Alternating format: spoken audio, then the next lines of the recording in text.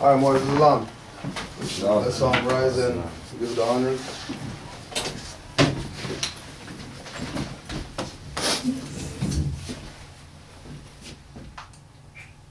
Five on the left, two on the right. Allah, the Father of the universe. Allah, the Father of the universe. Father of love. Father of love. Truth. Peace. Freedom. And justice. Allah is my protector. Allah is my protector. My guide. And my salvation. By night. And by day. Through His holy prophet. Noble Drew Ali. Islam. Islam to the Moors on the line. We're just going to start off with our readings to be read every meeting.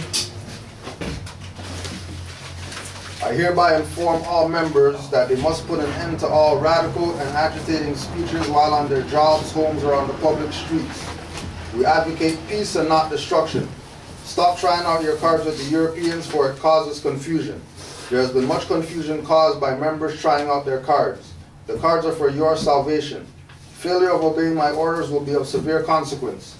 We are for love, truth, peace, freedom, and when these principles are violated, justice must then take its course. Any member or group of members that seek to hold malicious feelings toward the temple or the prophet, or to violate the divine covenant of the Moorish movement, will receive their reward from Allah for their unjust deeds. All true Moors must obey the laws laid down to them by their prophet, and if they lose confidence in their prophet, give up your card and button, cease wearing your turban or fez, and return to the state where I, the prophet, found you. For this is a holy and divine movement founded by the prophet Noble Drew Ali. And if the prophet is not right, the temple is not right. The prophet is sending out a divine plea to all true Moorish Americans that they may do their part in protecting their prophet and the temple. This is an everlasting movement founded by the prophet through the will of Allah to redeem his people from their sinful ways. Noble Drew Ali. To the members of the Moorish Science Temple of America, Islam, these are the instructions from your holy prophet, Drew Ali. Be careful unto your forefathers, be faithful unto your forefathers' divine and national creed, that you will be blessed for your good deeds that you sow in the flesh. Allah is the one that judges the world, and his judgment is now on, but the weak comprehend it not. The end of time is drawing near, so says Allah to his divine prophet, I, Noble Drew Ali, and that is why many hearts have turned to stone. Many have eyes to see but cannot see, ears to hear but cannot hear, lest they would be confounded of their sins. These are trying hours now, dear Moors, and every evil spirit is moving, and they are trying every weak mind to overthrow and drag out the true foundation that has been laid, and to cause confusion in the minds of the ones that do believe. But if you have the true love of Allah and the spirit of your forefathers, you fear not of what you hear or see, but will sacrifice the utmost of your very life to protect your movement and your prophet. Watch your enemies, dear Moors. Your enemies are the ones that speak against your prophet and ridicule him to the very lowest, and the ones that speak against your divine and national principles of your temples. Act accordingly, and Allah will bless you for your good work. Peace, your divine prophet, Noble Drew Ali. Islam, I am glad to know that I have a few faithful Moors among you all, and I desire for them to know the truth and the divine truth. There is a host of jealousy about me and the movement now by the same people on our side of the nation that claim it was only a joke and unreal.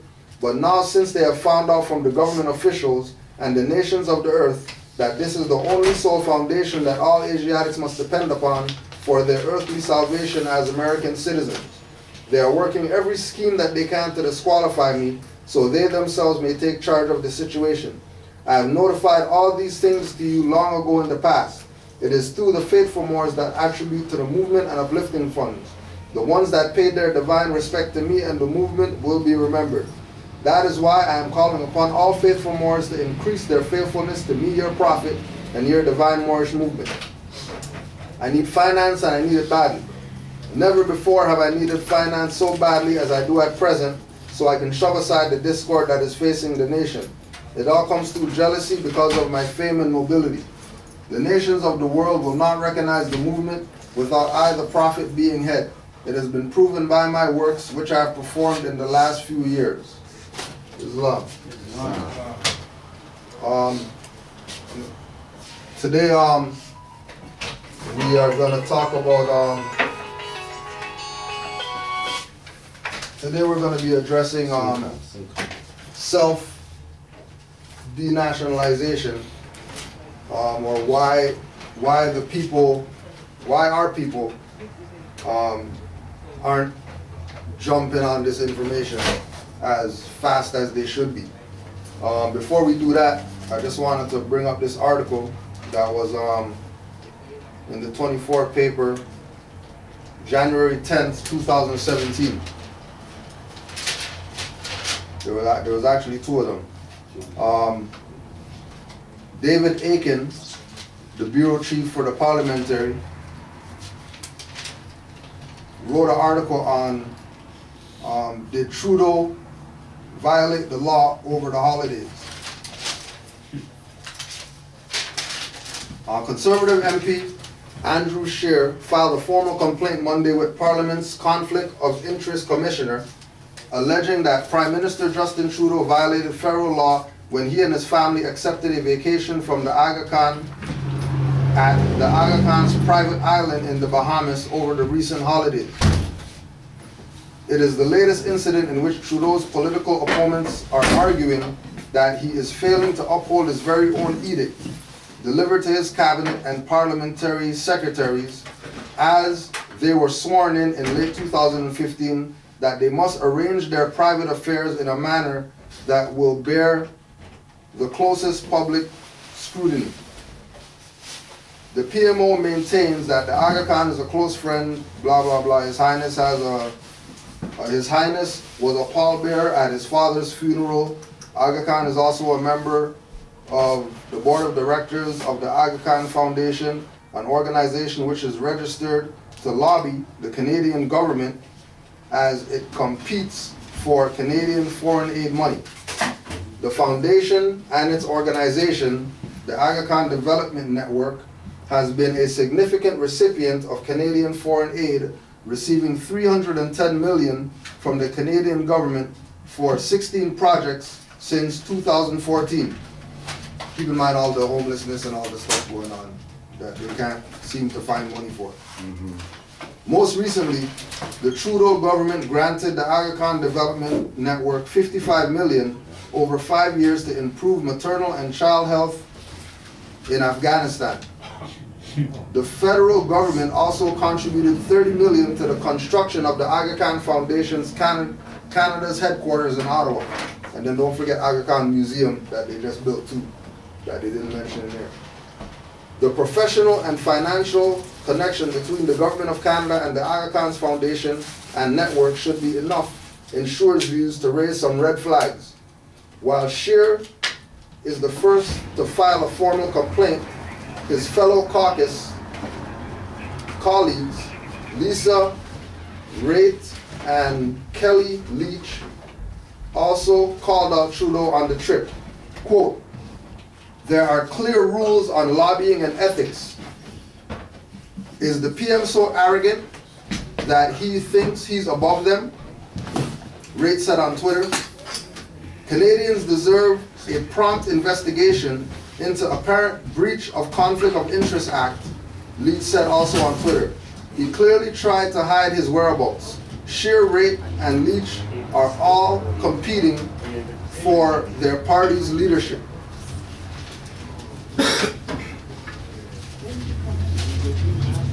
Now, keep in mind some things that they mentioned. Conflict of Interest Commissioner. So there's somebody who's responsible for conflict of interest throughout the parliamentary proceedings or whatever, right? And as well, the Conflict of Interest Act. So when once they say act, they're not dealing with official law. They're not dealing with even if you want to say universal law, right? They're dealing with policies that were created by them for them, only apply to them, doesn't apply to anybody else. So this is why you have these people coming up and speaking on situations that are going on, right?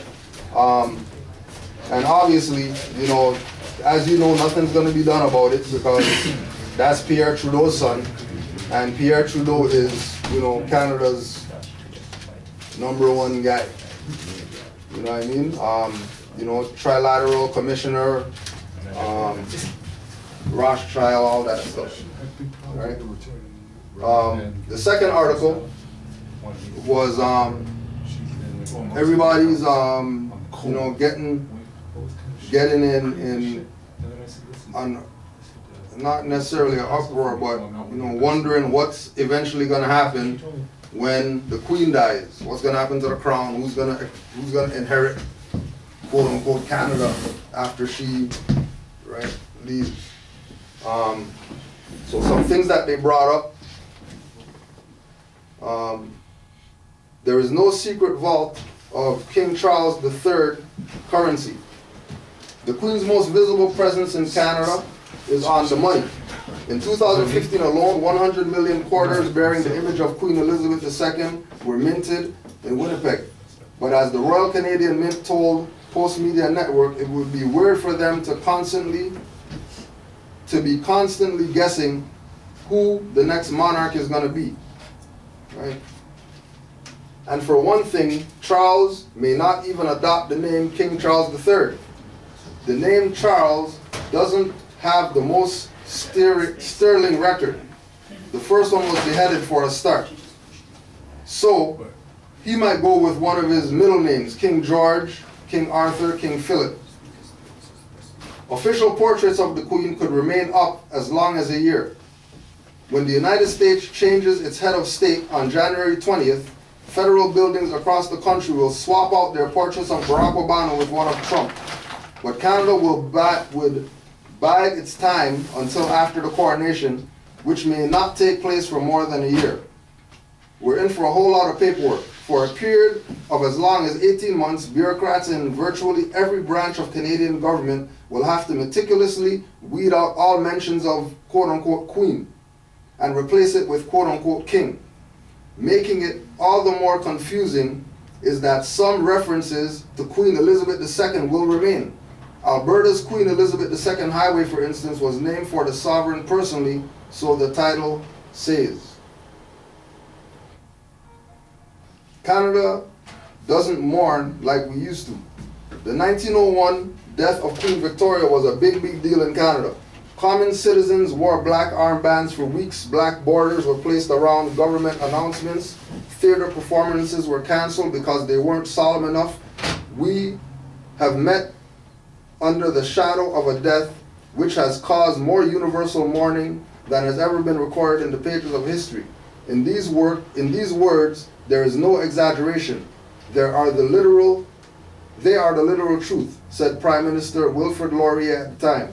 We calmed down somewhat by the 1952 death of King George, but even then, Parliament Hill was draped in black bunting, a measure that even some in the UK saw excessive. So, just to say, you know, Canada's got their own issues right now. So it's important that the people who qualify themselves as being part of Canada, with Canada, Canadian citizens, whatever like that, find some type of ulterior thing to attach themselves to. Because, you know, it's where it's at right now, it's already gone downhill, right? And then this is where the international community making the declarations that people have right to a nationality and things like that comes in, so that individuals who have adopted certain, we'll say, states as their citizenship, to realize that they weren't citizens of countries. All these things, all these so-called places are really corporate entities that are holding the people as property and milking them of their energy to keep their whatever it is that they want going. And as soon as the people realize that, hold on a second, we can't be, if I'm a living being, I can't be property. Yeah.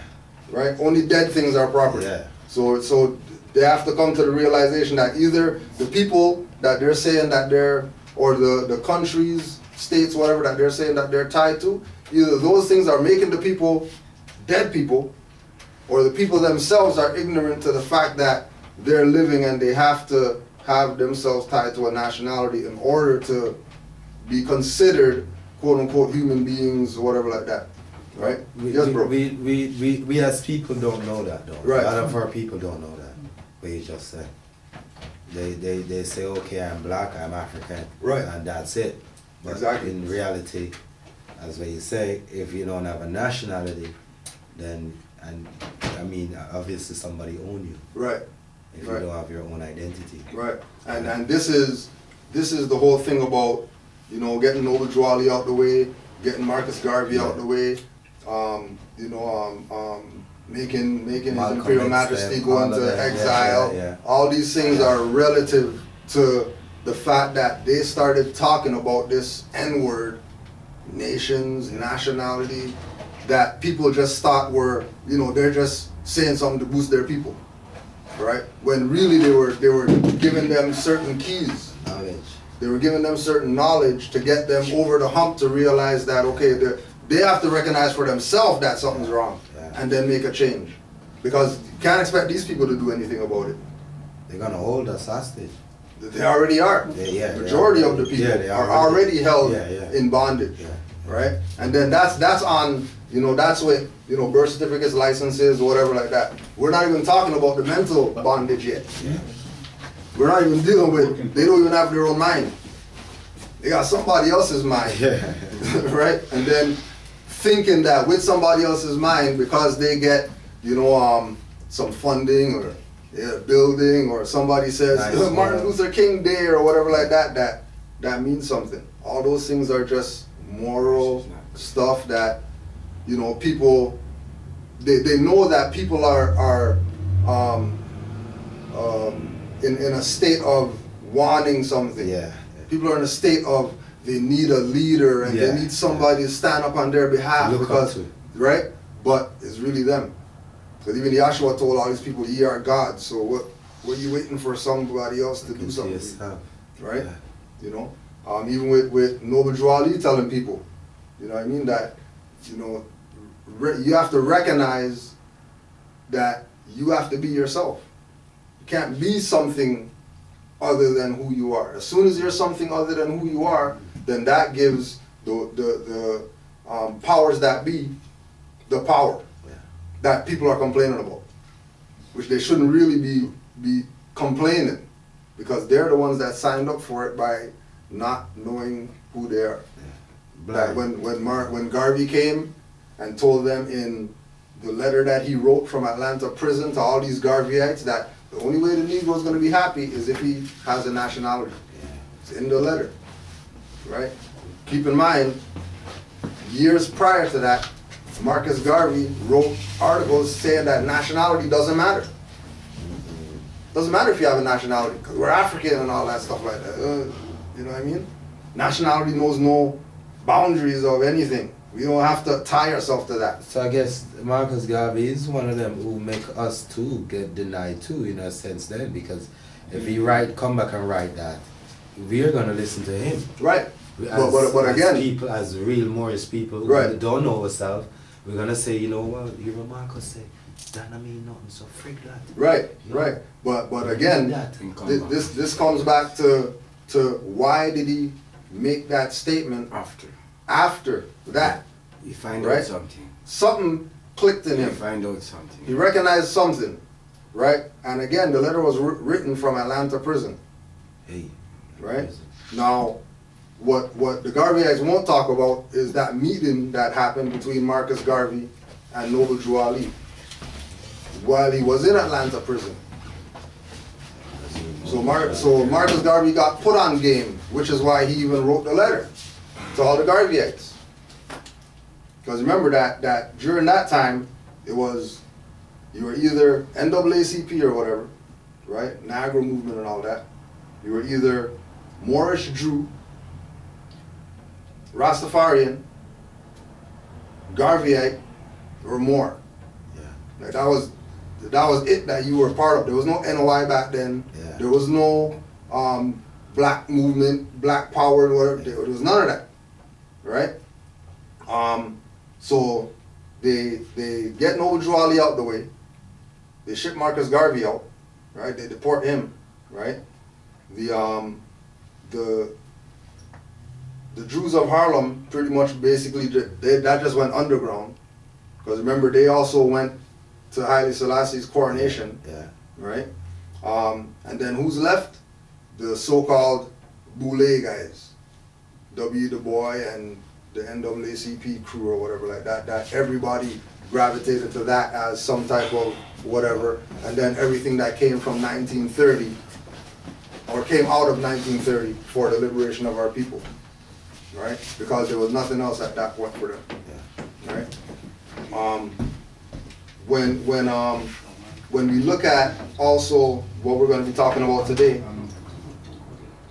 how is it that these people were given these messages by these individuals, the leaders, that they say they uphold and all that stuff, and then still today they have no connection to what their nationality is. They're still absent-minded of the fact that all these people said that we're a nation, right? NOI says that they're a nation, Nation of Islam. Gods on earth say that they're a nation, nation of gods on earth. Hebrew Israelites say that they're a nation. Rastafarians say they're a nation, black, sovereign, whatever, right? But then when you ask them what their nationality is, he asked me the same thing. Everybody has no idea. He asked me the same thing, right? But it's a very good question, and I think that's the question of the day. Right.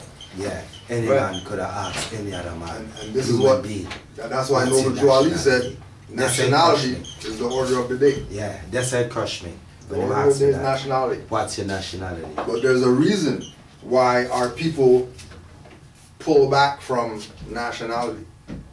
And it's all based in the history that our people never want to deal with. They'll deal with every other history.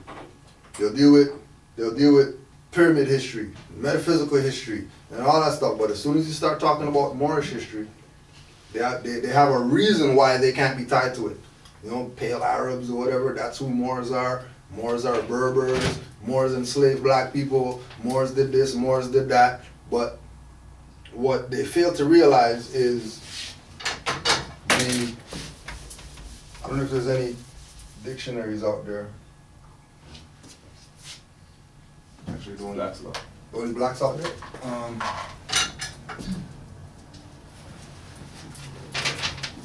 The big one there that's on the on your green. Oh, that's blacks too.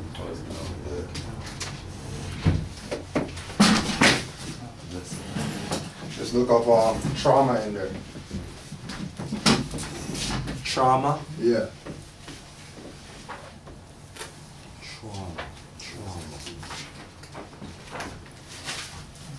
The campaign was in 1492.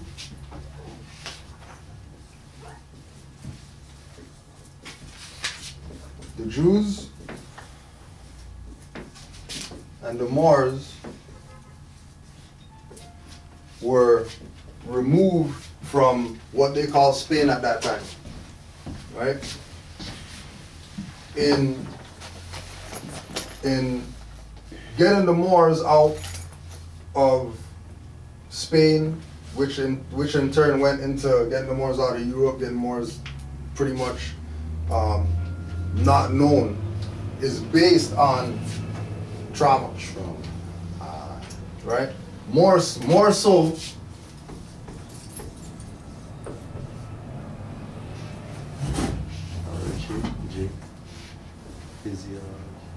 More so psychological trauma.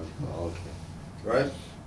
So when you go through the history of the Moors in 1492, the only thing that comes up is the Inquisition against them, which was the campaign between Queen Ferdinand and Queen Isabella and King Ferdinand to force the Moors to not be Moors, right?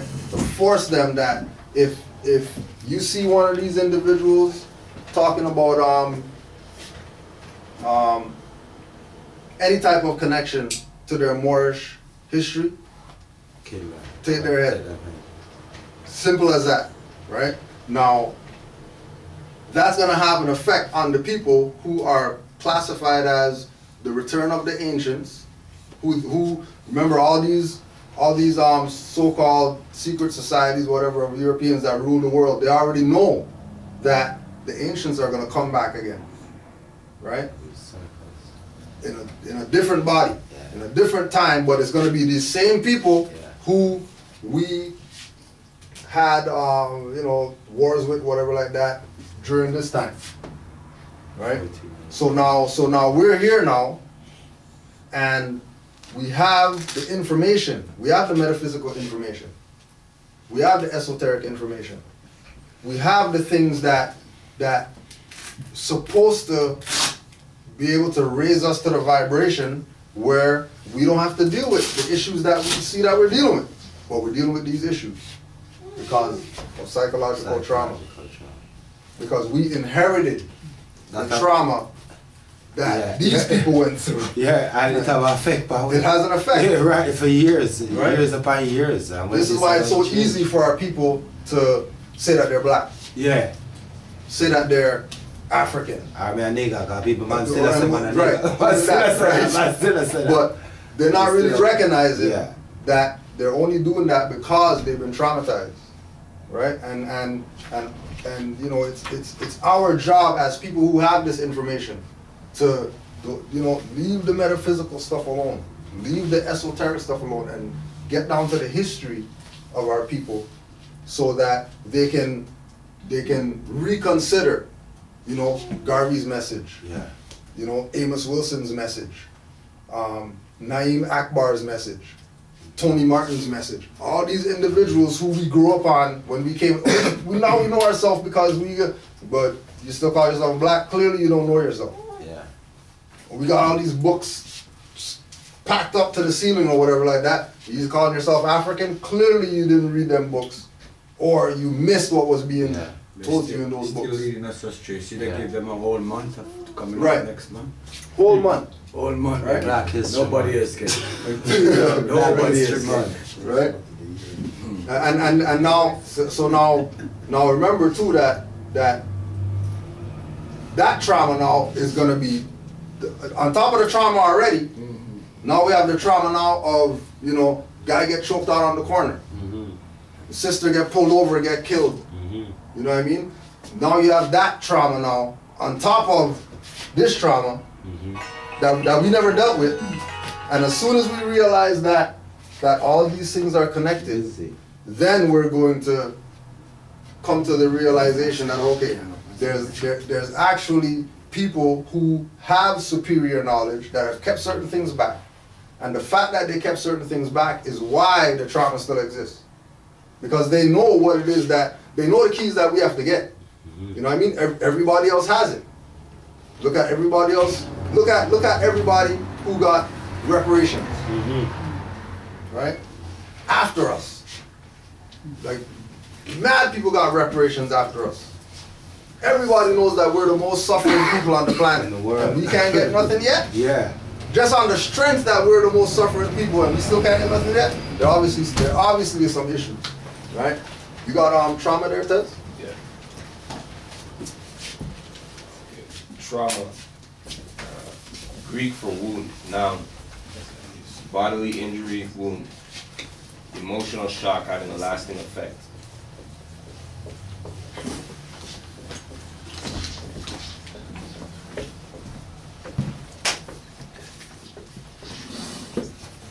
Right? I remember we're talking about psychological, so the wounds that we got are mental. The shock. If anybody's had any type of if anybody's had a situation where they've been shocked, right?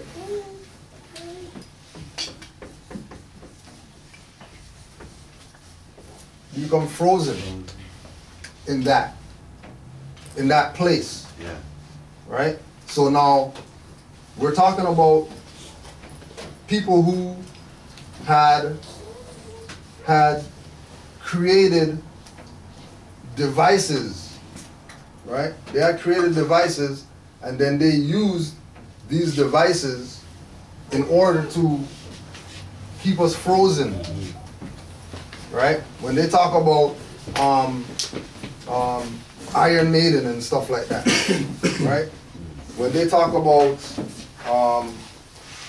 you know, guillotines and things that, you know, you can't even fathom, burn people at the stake and stuff like that while they're alive and all that, just because they say that they're Moors, just because they got a turban, just because they you know, have certain knowledge that somebody else doesn't have, and then they be classified as heretic or whatever like that. They be classified as what did they say during when the Pilgrims were murdering the so-called Indians and all that, that they're pagans or whatever like that, because they don't believe in Jesus and the cross and stuff. Though they're pagan, we need to do something about them, right? Burn somebody at the stake, let everybody watch.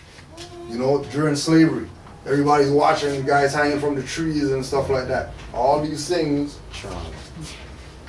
created being frozen in this mindset that, you know, 100 years, 200 years, 300 years later, people still can't grasp. I said, I'm going to kill you, so what you going to talk for? What's the sense? They're going to talk, but I'm going to keep dead, so I'm going to open my mouth. Exactly. And I that go on. Right? So there was an article online by Eve Lorgan. The fundamentals of trauma-based mind control.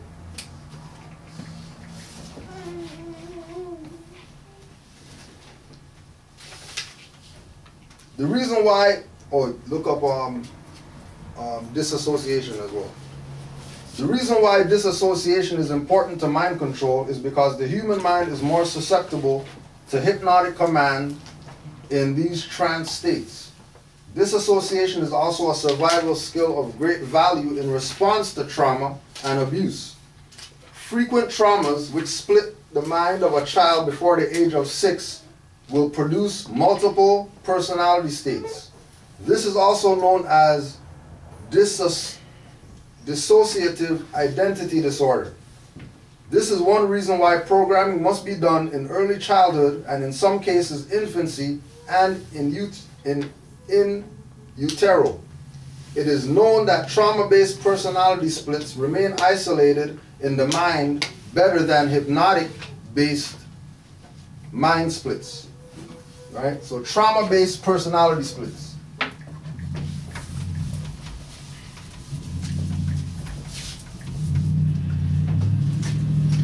So a trauma-based personality split is when you have individuals that say they're black, at the same time they say they're African, at the same time they say that they're colored, at the same time they say that they're Negro, at the same time they say that they're nigger, Minority. then the same time they say they're minority. What the hell is this? Now remember, this is one individual, right? This is not different people thinking like this. This is one person's concept, They mess right? us up. They're minority. Then they're gonna say that they're niggas, and then they're gonna say that they're gods, right? They're gonna say that they're, you know, original man, right? And then the list goes on and on and on, right? Once the victim is systematically traumatized through various methods, which may include ritual abuse, programming is anchored in each individual trauma. These dissociated traumas are linked. These dissociated traumas are linked to hypnotic programming commands and scripts. Right? How do we become black? Some guy had a song or whatever like that, telling us that we're that and we're proud and stuff like that. Yeah. Everybody jumped on it. Yeah. Right? What do? They use the music programming to Music, get. They use the music. The music is why everybody jumped on it. Not because of what he said. Yeah, they use the music. The music made them jump on it. Choo-choo. Right?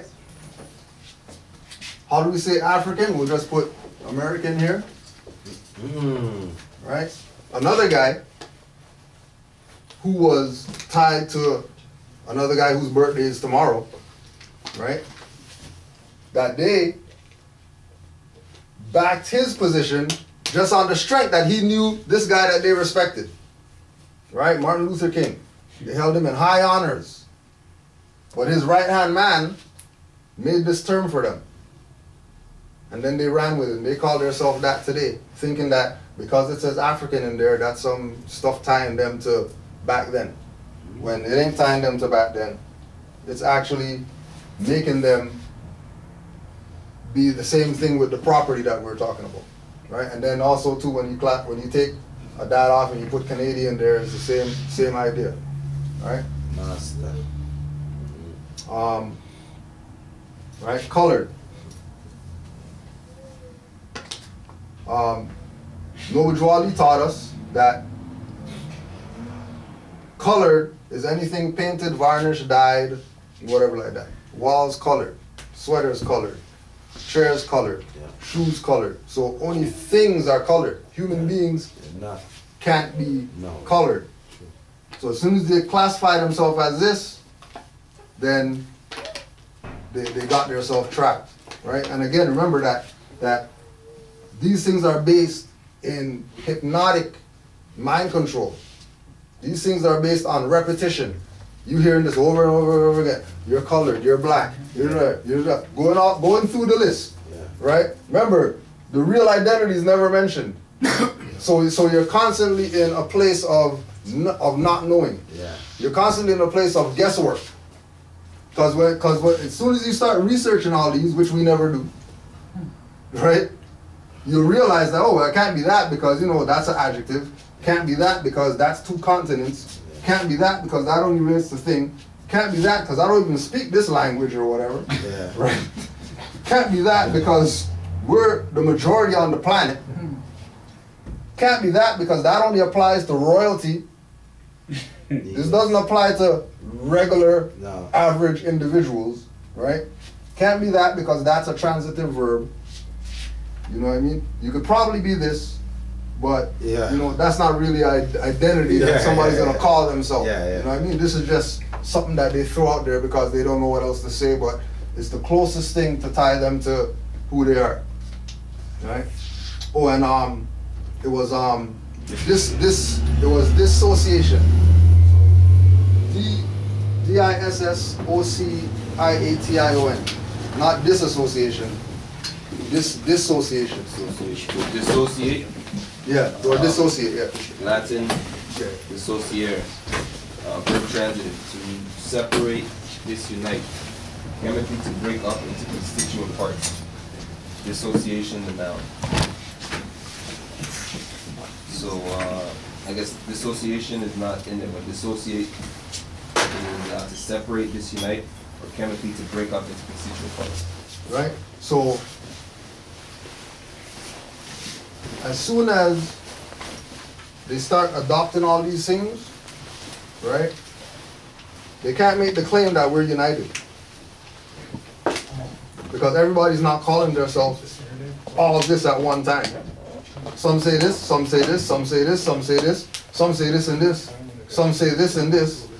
You know what I mean? Some say, well, I'm not even going to call myself that because that only applies to whatever's in the sky or whatever, right? These dissociated traumas are linked to hypnotic programming commands and scripts. When the traumatic memories linked in with the programming are walled off with amnesia from the host personality. The traumatized split is also known as the newly created alter personality. Alter personalities are created according to the programmer's needs, while the host personality is unaware of the traumatic memories and alters who hold the memories. The alter personality can be called up to the front of the mind via codes or specific cues that the programmer knows and be trained to do a variety of functions. The alter personality can be called up to the front of the mind. So the alter personality right now that our people are convinced is themselves is black. If worse comes to worse, they're gonna go to this. I would. If the going gets rough, Yeah, the reality. let's just be black. Yeah. I mean, like we can get by being black, even though, you know, again, when they talk about the programmer setting this thing up, right? They changed this. This is the same thing like what Ross Ben was talking about with the Mandela project, right? That this is really an adjective, but they'll say that it's a noun. No, yeah. It's about it, yeah. So that the people can identify with it as as who they are, Yeah. right? No different than when they say Why? right? Again, it's an adjective. And then Europeans know that. So they never say they're white. They say German, French, yeah. Scottish, Yeah. Irish. No, they go Yeah, down they the never list of say their- they're white. They never They never denationalize themselves, They never do. right? But again, if we're adopting this program of black, then there has to be an equal or opposite Yeah. to this. Yeah. Right? But then if all this, if this is based in an adjective that, you know, in the Spike Lee Malcolm X when you're in prison and then he read all this stuff, you know what I mean? And then they try to make it like, well, black is everything negative and white is everything right, and then why did they? But really, the lesson was etymology. It wasn't what the definition was. Yeah. It was really an etymology lesson that he was being taught, right? So as soon as you start going into this program of black, right? The personality, which is all the meanings behind this, now come into play. As soon as you say black, you're gonna realize that you're doing, negative stuff. As soon as you go there, as soon as you say that as identity, now you're taking on the definition as who you are. Just go look at anybody who calls themselves black. Look at their conditions that they live in. Mm-hmm. And then look at people who don't call themselves yellow and brown and whatever, and then look at their conditions. And you realize that there's something not being told to certain people, right? All programming is anchored upon some type of trauma. All programming. Right now, they have right now the thing is the programming that they got right now.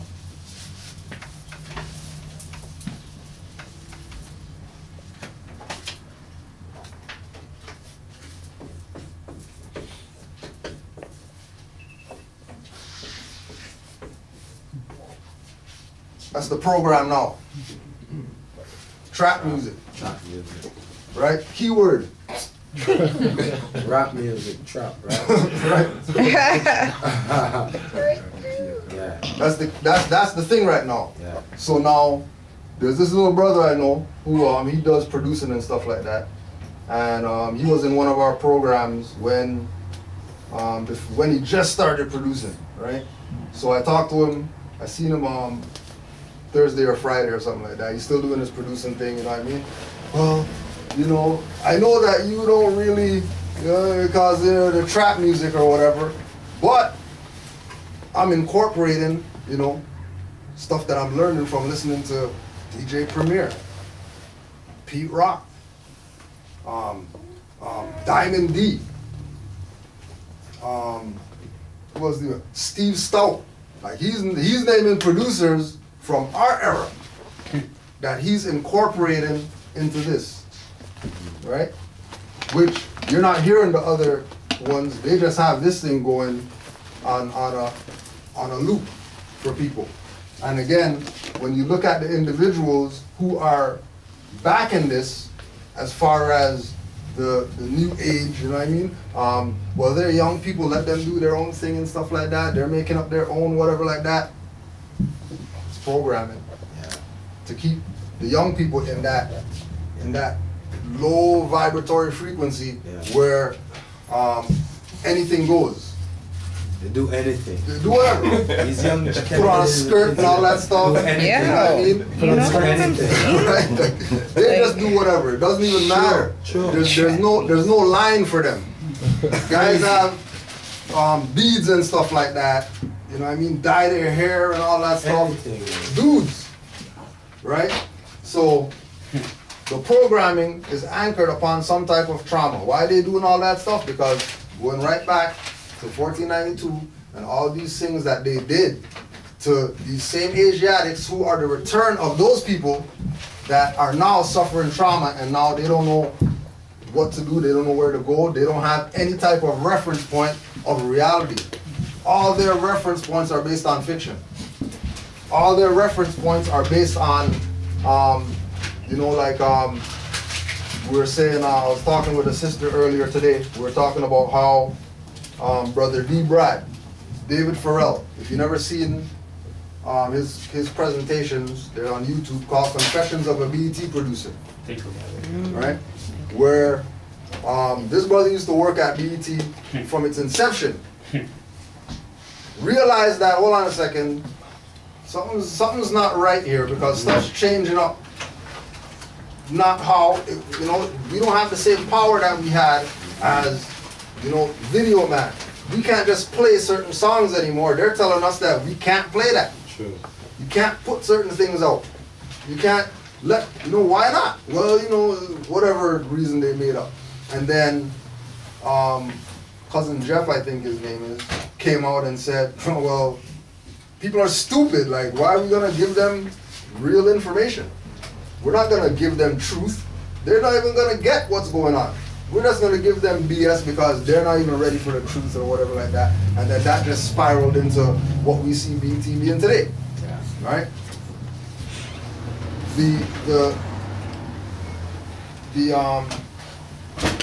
When the trauma is recognized, when the trauma is recognized, you can do something about it. Right? That's why they tell people who are traumatized, talk about it. You get raped or whatever, talk about it. It's to somebody. Yeah. Because you can't pen, if you pen that up, it's going to fester into something. You know what I mean? It's going to turn into something that you don't want. It's going to turn into you being in this little shallow place and in this little hole somewhere that you can't get out of. But you talk about it. The more you bring it up, the more you express that this has happened to me, the easier it is to let go of the trauma behind it. Right, so if the trauma initially was the Inquisition, then the solution is to talk about the Inquisition. But instead they talk about slavery. But who knows who was enslaved? Which individuals were enslaved? Which individuals were not enslaved? Because anybody who thinks that the entire heritage of the people of black people of the Western Hemisphere was slavery, then you have no concept of what kind of industrial power that would require. Like, you're speaking way out of your expertise, because as bad as it is for a one man to control or own another human being, that was not, it simply was not to the extent that people might assume. And, you know, if you're really a business person, you're an intelligent person, then you really have to look at it and realize that to set up that industry to that level would have meant, you know, you control the people anyway. Right. So you they might as well have taken over the whole world at that point, but there is nobody taking over the world like that. Well, the extent of You the know, trauma. you're free now because you were free before. Yeah. But the extent of the trauma, like you just said, you're free now, you were free before, is that word first. Well, this was the first person, this first black person to do this, the first black person to do that, first black person to say this, first black person to go here, go there, whatever. They're not telling a lie. That is the first black person to do something of that magnitude. So you just got to read between the lines. And the trauma behind it is nobody's reading between the lines. Right. It's like you're considered black now, so yes, you are the first black person to do that. You're not the first ancient Moorish person to do that, you're just the first black person to do that. So it's just reading between the lines of whatever is being pushed out there. There's a movie out right now, not Hidden Colors? No, what's the name? I think Hidden Figures or something like that. I think it's Hidden Figures. Quote unquote black woman, Moorish woman, who helped with NASA getting a rocket up into space. In terms of the trauma, there was this part in the movie where she needed to use a washroom. She ran a half a kilometer to go to a washroom when there was a washroom just around the corner, right next to her office. If that's not trauma, I don't know what is. Like, it's just every day, a half a kilometer to go to the bathroom. And there's a bathroom right there. Like, I mean, that's traumatic. Like, it hits you. Like, it's just, and as I said, I was watching the movie and I was like, I mean, it doesn't bother me that she did it. It's just like, you're stupid. Like, the washroom's right there. It's just a reality check. Yeah, like, you need to use the bathroom. Just go. Heck, the garbage bin right there. Go. Like, be in the yard if you want to be in the yard type of thing, right? So, once you get hit with that sense that you're the first to do this or first to do that, whatever, it's always going to be with you. It's like, okay, I'm the first person to go to college. I'm the first person to invent this or whatever. It's like, it's a reality check, just like you just said, man. It's like, but yeah, go watch the movie. It's a good movie. Number 7 comes up in the movie as well, too. Yeah. Everywhere. Just to add to what he's saying about first black this and first black that, just like Obama. They say, oh, Obama is the first black president. Yeah. But realistically, he is the first black president, Yeah. even though he doesn't even identify himself as being black. Read between the lines. He says he's Nigerian, He's Kenyan. Kenyan, Yeah. American, Yeah, and he says it. and he says it. Just like goes across everybody. But just the label, the black label, what everybody's putting on him, he is the first black president in reality. Mhm. But realistically, he is not the first Moorish president, right? We know that for the United States of America, there was like 8 Moorish presidents Actually, it's right up there. before George Washington. Negro president. Yeah. So when it comes to black and the label, then you know what I mean. The label, it only starts at slavery. That's the history of it. Oh yeah, well. So if that's what you want, if you want your history to be slavery history, then yeah, you're black. If you want to be before that, where you were the ruling class, then you're going to identify with your Moorish heritage, guys. Right. Before slavery, it was just all about Moors. There was no black. And then with regard to what Ted was saying, look up this book, Christian Slaves, Muslim Masters, where the point being made in the book is don't get caught up with black people were the first slaves, is the whole point. Don't even go there in your mind that, you know, there was no other slaves on the planet other than dark-skinned people, right? So it goes back to the same thing that, you know, there's certain scripts that were created, and the scripts were created in order to keep people in this mindset of where they want the programmers for them to see themselves. Then it's not on the programmer. It's on the individual who's getting programmed now. It has nothing to do with the programmer at that point. If the programmer throws something out and then the programmee goes with what was thrown out by the programmer, now it's not on the programmer. Now they step away a little bit, you know what I mean? Like they might not get the full blow of karmic debt for what they did. Now they might just lose an arm or something like that, opposed to getting fully, right? A variety of scripts may be used, along with specific training for individual alter personalities. This extends into the childhood and adulthood of the slave. The idea behind this is to create the perfect slave who can carry out a variety of functions while maintaining secrecy and obedience to the programmers. Such functions may include assassination, espionage, sexual servicing, couriers, photographic, mind file data storage, and even psychic abilities. There are other important elements employed in monarch mind control, such as the overlaying of demonic entities through ritual or the power of ancestral generational spirits, which may make the person very psychic. Many of the speaking on that, so because they're dealing with something, when they talk about programming, they're dealing with something that's not tangible. They're dealing with somebody's mindset that they can't really have and say, okay, we're gonna do this with your mind. Or they just put it on, and then however it goes, it's gonna go. The individual who is being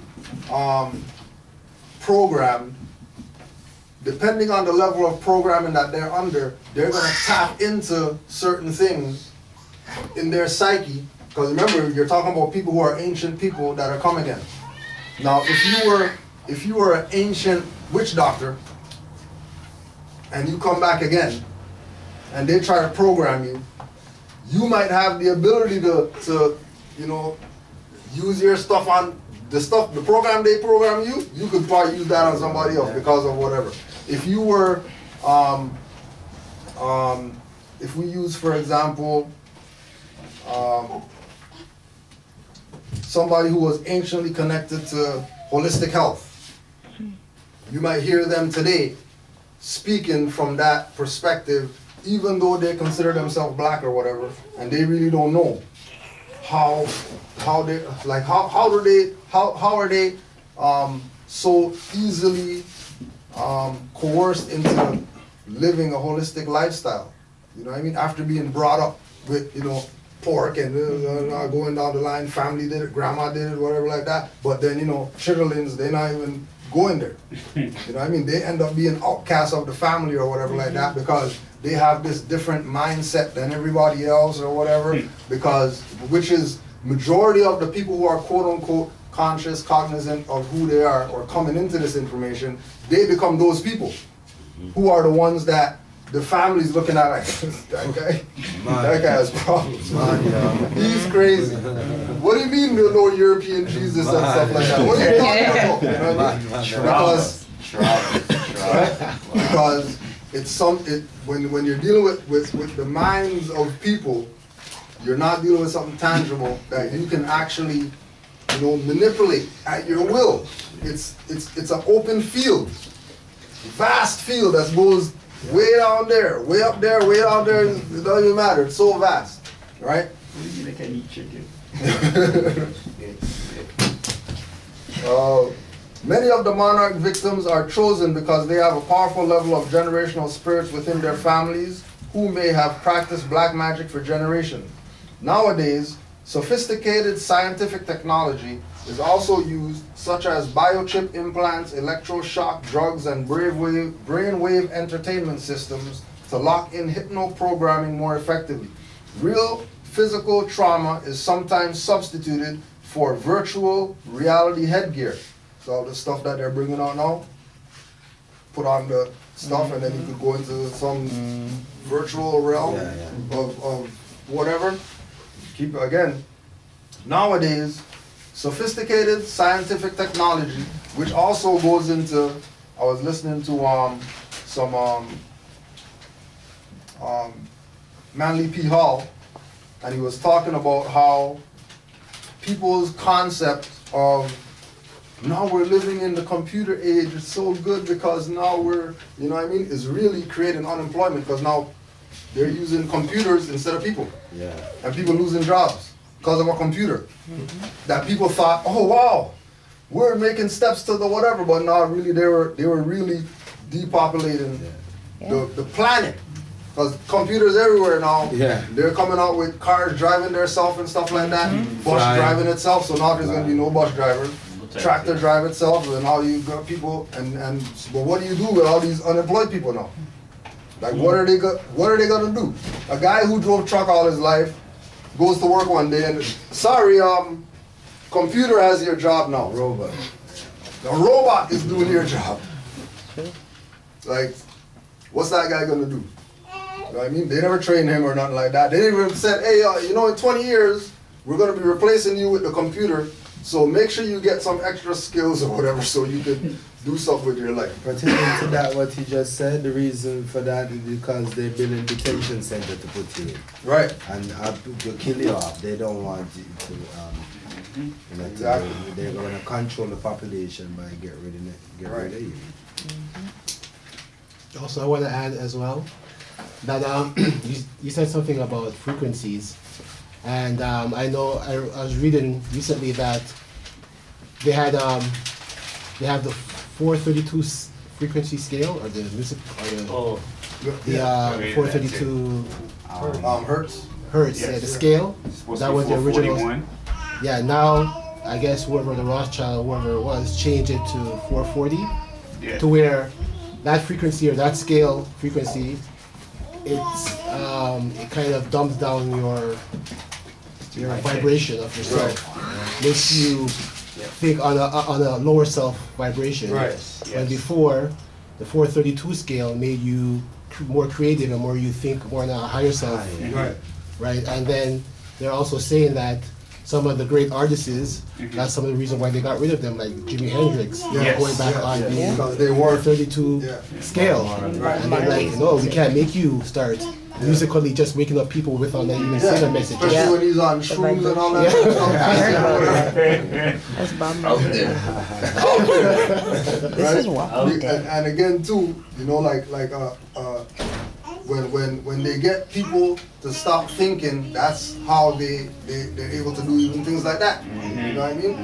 As soon as the thinking level starts dropping, now you have people able to, you know, put certain things in a song, a little drum pattern in a song, a little whatever in a song to make it like, you know, on that vibration or on that hertz level that is going to cause the brainwashing and the programming and stuff like that to stick. And once it sticks now, because remember we're dealing with, you know, this is the age of knowing. So not knowing is not an option right now. True. If you choose to not know right now, you're gonna be stuck in some realm that you might not be able to get out of when it's time to, you know what I mean, actually do something about it. Real physical trauma is sometimes substituted for virtual reality headgear, which simulate horrific traumas to quickly split the mind, priming it for programming, right? So they had you know, first-person video game from here, right? Now first-person video games put on stuff, and now you're in it now. No, scary. Yeah, like you're in it now, right? Now we're talking about all those games that he brought up, first person, whether it's the war stuff, you know what I mean? Yeah. You know, you know, we got My friend has the This is hell. Mario Kart and whatever like that. People, you know, play around. You know, you know, you play soccer and stuff like that. And now, you know, you got the zombie game or whatever. Mortal Kombat. Mortal Kombat or whatever like that. In first person for real now. You're in it. Like there's a dude right there right now. Get over here. Right? But also too that because of this whole computer age or whatever like that, people are desensitized to certain things. So it's acceptable to put on a thing and kill some guy in what they're not gonna do that in real life, but they'll definitely, you know what I mean, put on that headgear and get to work. The important thing to remember is that the powerhouse behind this type of mind control system is demonic and technical. The key freedom lies in deliverance and specific deprogramming therapy and support systems. The key to freedom lies in deliverance and specific deprogramming therapy. Right? Deprogramming therapy. So again, recognizing that you've been traumatized, and the deprogramming is actually, talking about the trauma. You know what I mean? The deprogramming is, take off these social media stuff, read some books or whatever. You know what I mean? Cut your cable off for a month and see how your mind's different. You will not want to get the cable after you cut the cable off for a month. So it's all about rewash the brainwash. Right. The Right. brainwash. So Right. they forget rid of everything when them teach me and learn new now. Start fresh. Fresh, more. Right. Start fresh. Yeah. Unlearn. Right.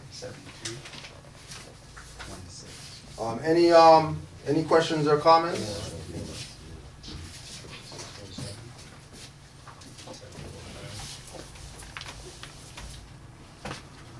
So with regard to again the trauma, just to have us have a perspective. It's talked about. Hardly is it brought to the surface because there's a program or there's a campaign to keep our people in this mindset of black and all that. Like Brother Tesba was saying, they're gonna bring up slavery, which is post-Inquisition. They're gonna bring up slavery. They're gonna talk about, these actions by so-called, slave masters or whatever like that. Actions by slave masters to make sure that our people stay deaf, dumb, blind, or whatever like that. But in the Kunta Kinte movie, he's talking about Assalamu Alaikum and things relative to the fact that individuals who were so-called in quote-unquote slavery came out of quote-unquote Muslim that were dark-skinned people. Islamic people that were dark-skinned people, not some pale people or whatever like that, right? And when they talk about the Inquisition, they always fail to address some of these things here that we're going to talk about. 1520, we're going to go 1520 to about 1570. At the time of the discovery and conquest of the New World, Cardinal Adrian Utrecht, for the people online, Adrian U-T-R-E-C-T, Adrian Utrecht, was the Inquisitor General of Spain.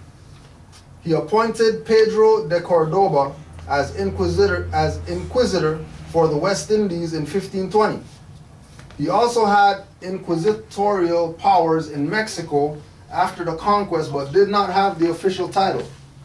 When Juan de Zumárraga became the first bishop of Mexico in 1535, he also had these duties, right? So the bishop had the duties of inquisitor. One.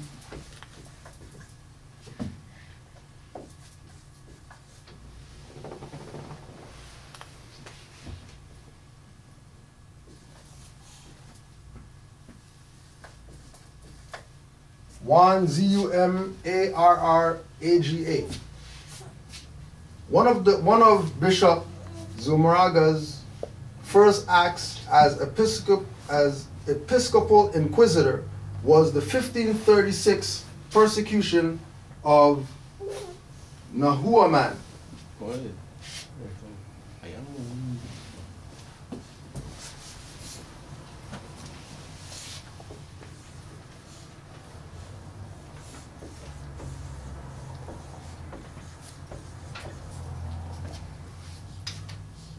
Baptized right? So this was his free name, and then he was baptized and renamed Martin.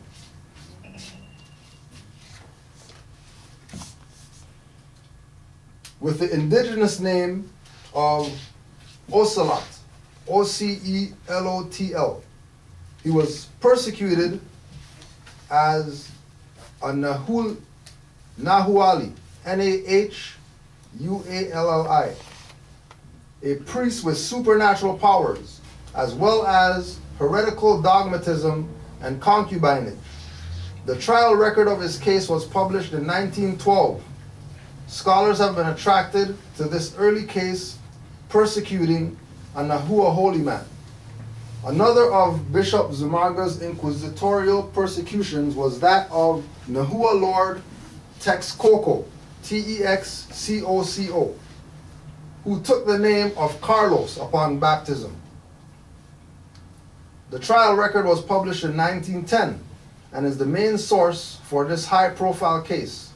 Don Carlos was likely a nephew of Nezahu Akotl, Nezahualcoyotl. Zumarraga accused this lord of reverting to worship the old gods and following a trial with indigenous witness and Don Carlos' own testimony. The Texcocan lord was declared guilty. He burned at the stake on November 30th, 1539. However, this persecution was not considered prudent by either the Spanish secular or religious authorities, and Zumarraga himself was reprimanded for it. So, when we look at the trauma-based programming that some of these people in the Inquisition outside of Spain were implementing, a lot of the stuff they were doing, the monarchy wasn't even down with it. They were doing this on their own free will. They were doing this because they themselves had that blessing from God or whatever to do what it is that they did. Even though the blessing really came from the monarchy. The blessing really came from the people who were in the rulership.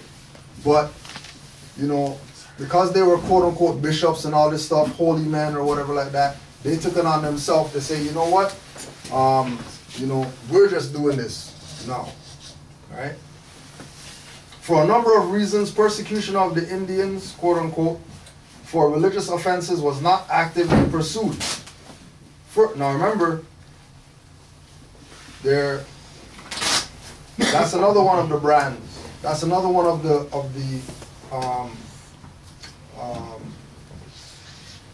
personalities that were implemented, classifying the indigenous people as Indians.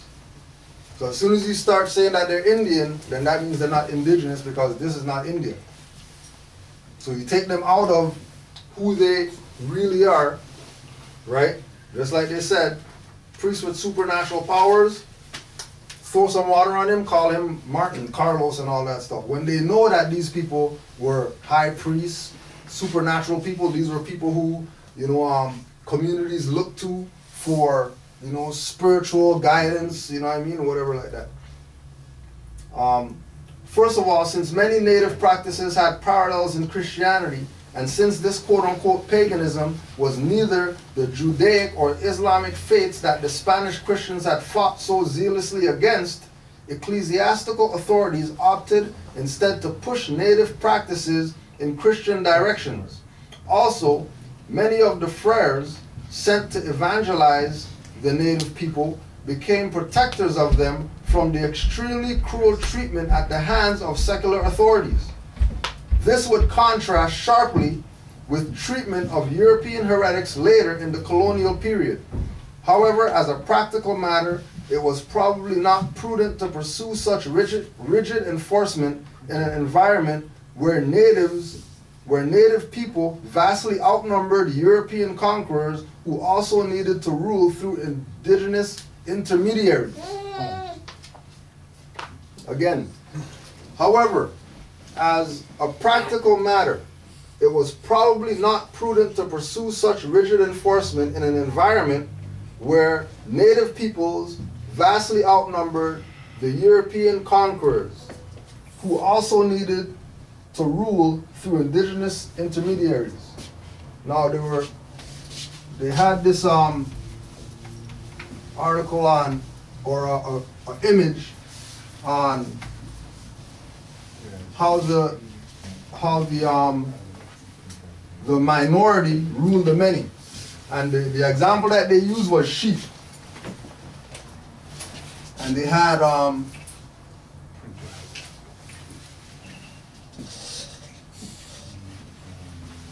right? So they had all this right here were sheep, right?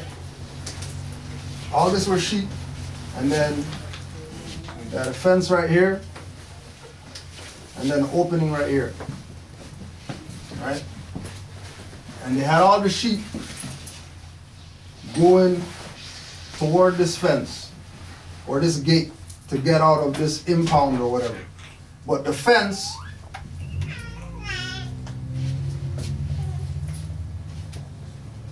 stopped here. So the fence was up to here. All this is open. All this is open. And then all this is sheep. And then all the sheep are going to this thing, but no sheep are coming over here, and no sheep are coming over here. All the sheep were going toward this little thing right here, right?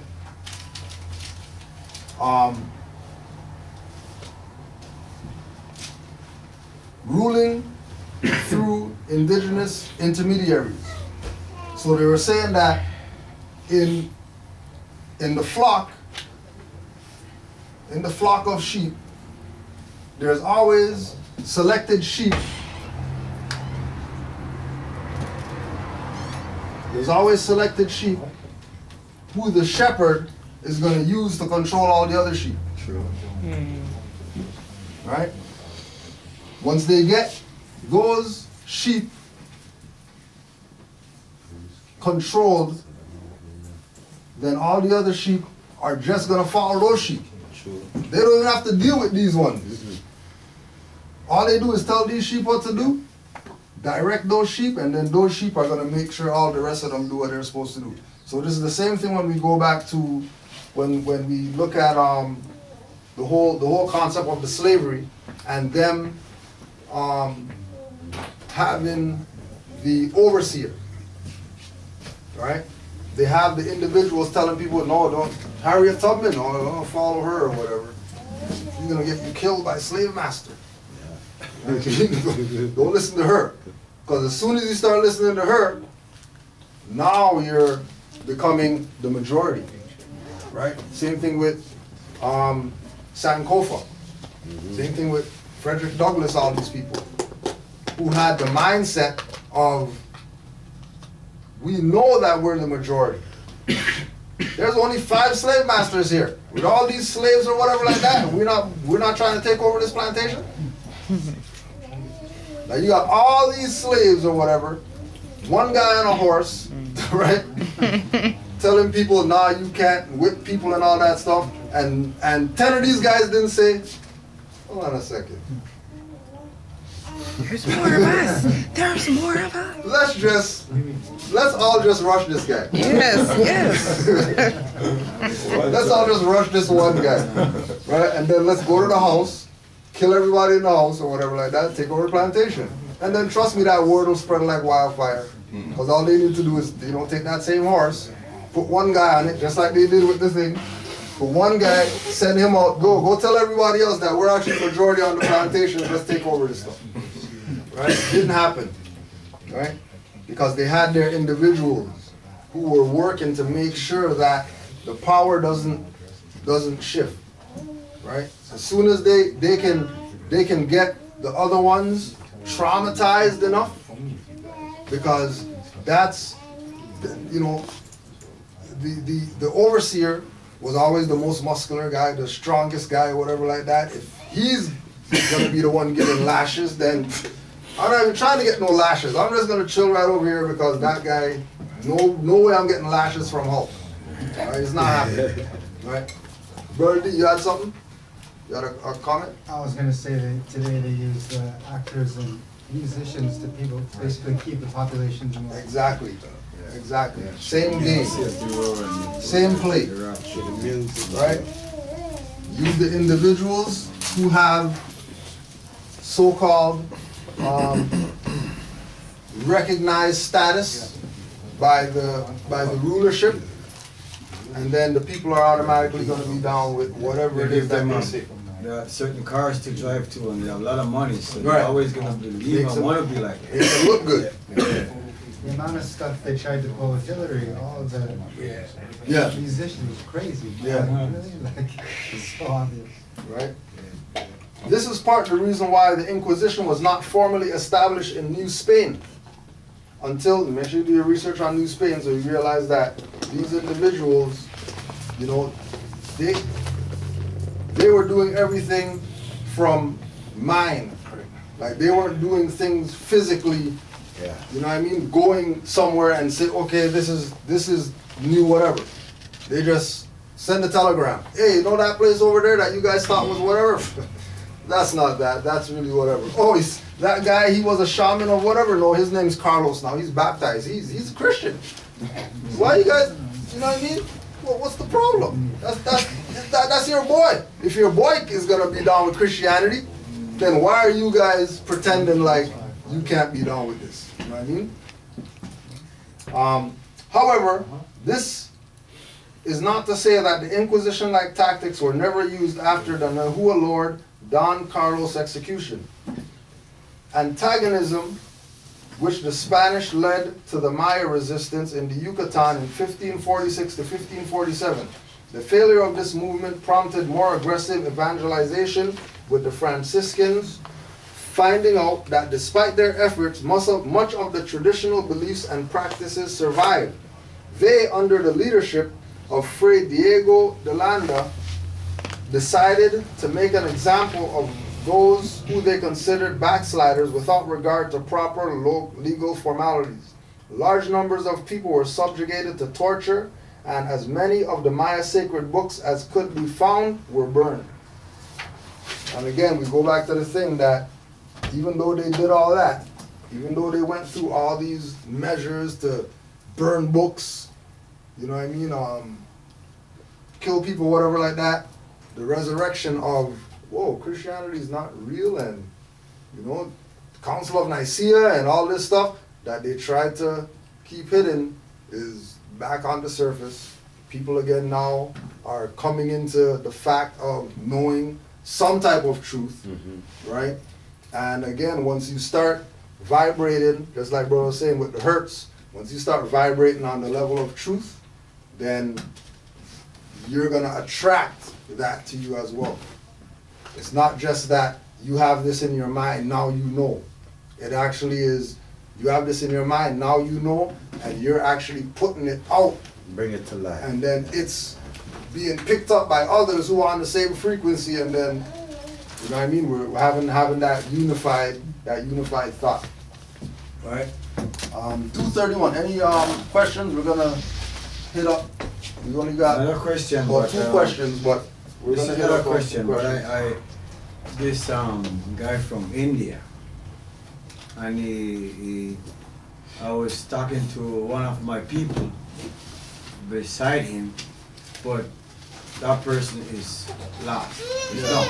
You don't get it. So when he leave, I said to the Indian guy, did you know, because he was saying, no, the Indian guy was saying like, black is just whatever, it doesn't mean anything. So I told him, did you know that they changed your name and gave us different name? He said, no. I said, yes. So I took out my bank card and I showed it to him. Then I took out my Mauritius identity card and showed it to him. He said, I never know that. So you see many of these people around us too, from India, don't even know that. Why is this happening to these black people that they didn't know that they changed their name. Right.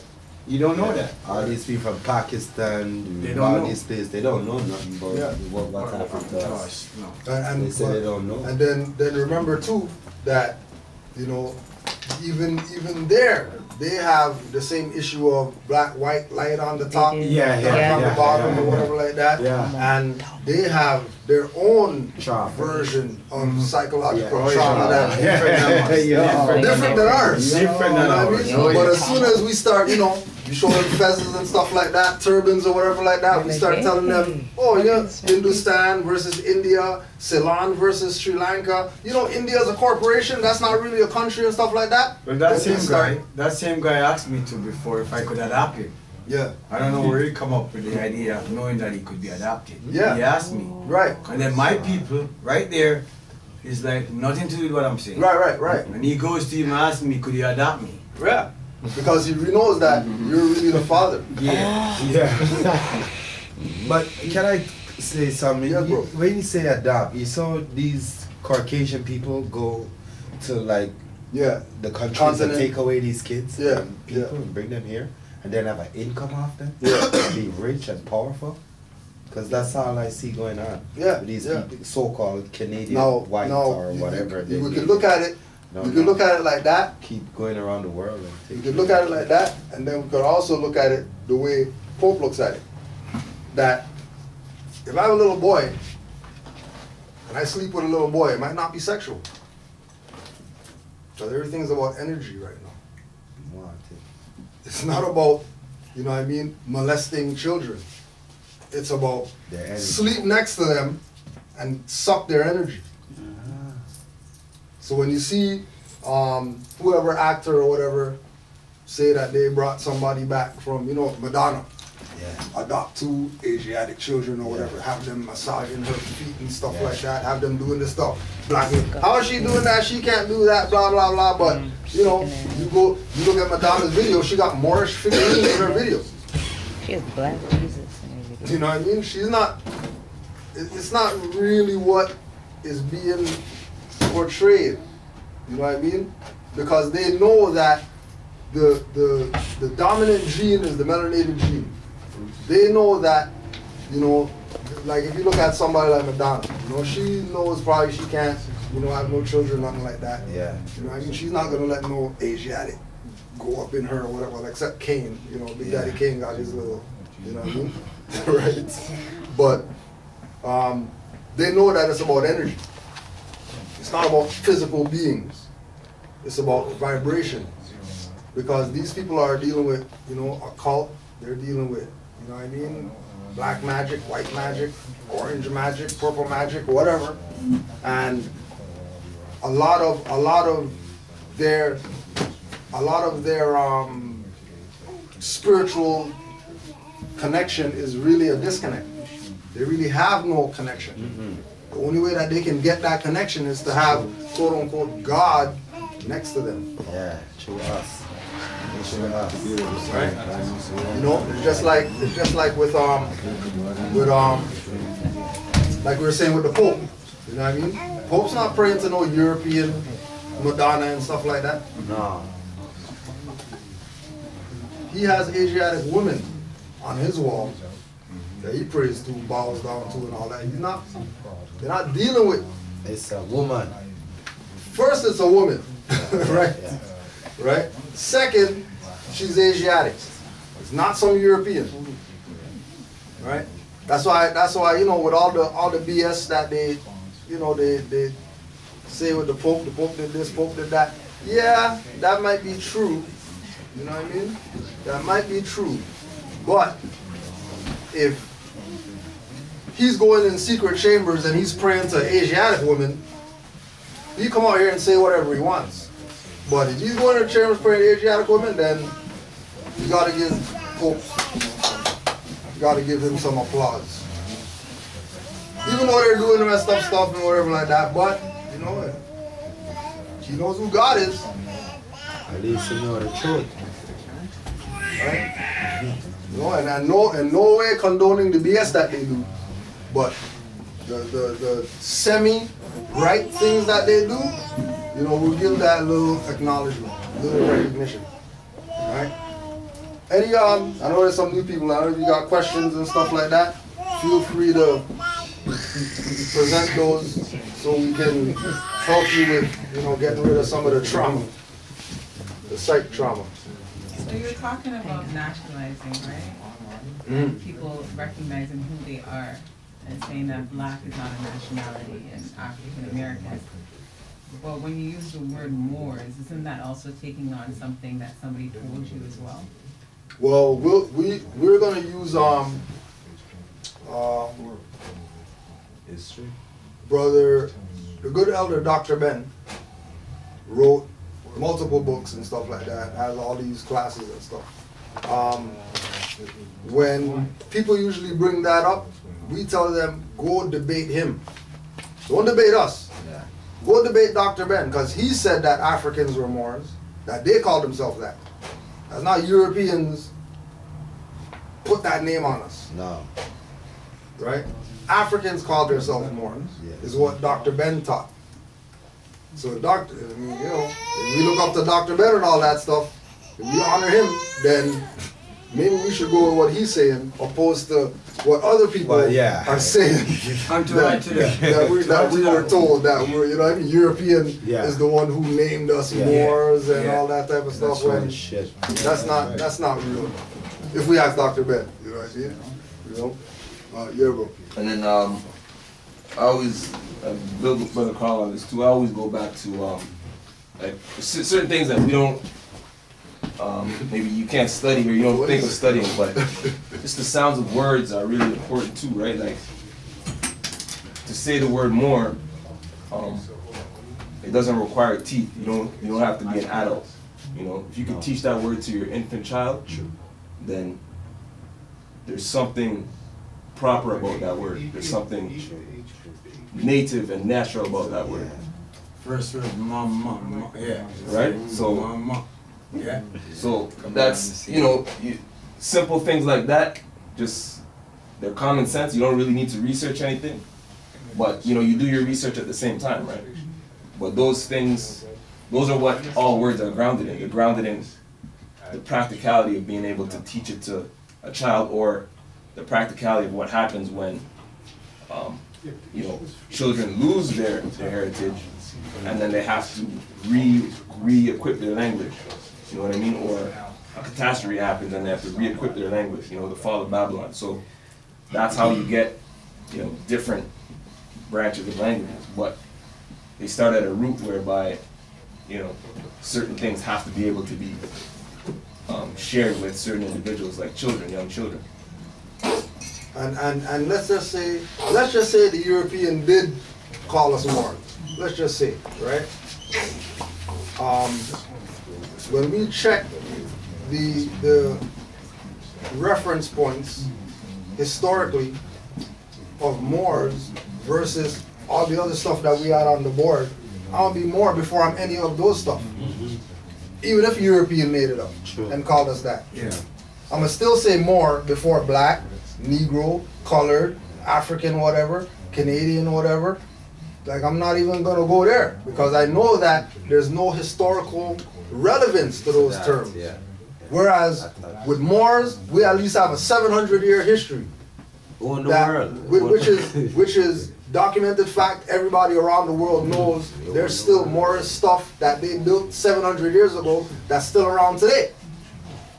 Find me some black stuff that some black whatever built that's still around today that we can point to and say, okay, well, the blacks did that, so let's just gravitate. There's nothing in existence. There's not even a slave ship that these guys could show So to what's connect your to. point of reference then? That the 700 years, because they say 1492 was when they kicked the Moors out, right? But there's no in any Asiatic history that our people tie themselves to is pre those 700 years. Because after the 700 years is slave history. There's nothing of significance after 1492 relative to our people as far as historically. Only slave history. And then if we go from here backward, so we go from here, we go to slave history, then we go to 700 years of history of these people civilizing the world, not just Europe or whatever, civilizing the world, and then prior to that, then there's history of, you know, other Asiatic stuff. But, you know, we're taught that if we recognize ourselves today as a fallen people, that we lost when the Europeans stole our stuff and all that stuff, True. then the only way we're going to rise is if we call ourselves the name that we fell as. More. And we didn't fall as any other name but Moors. So we should say, go there first, deal with the 700 years, and not then go past that.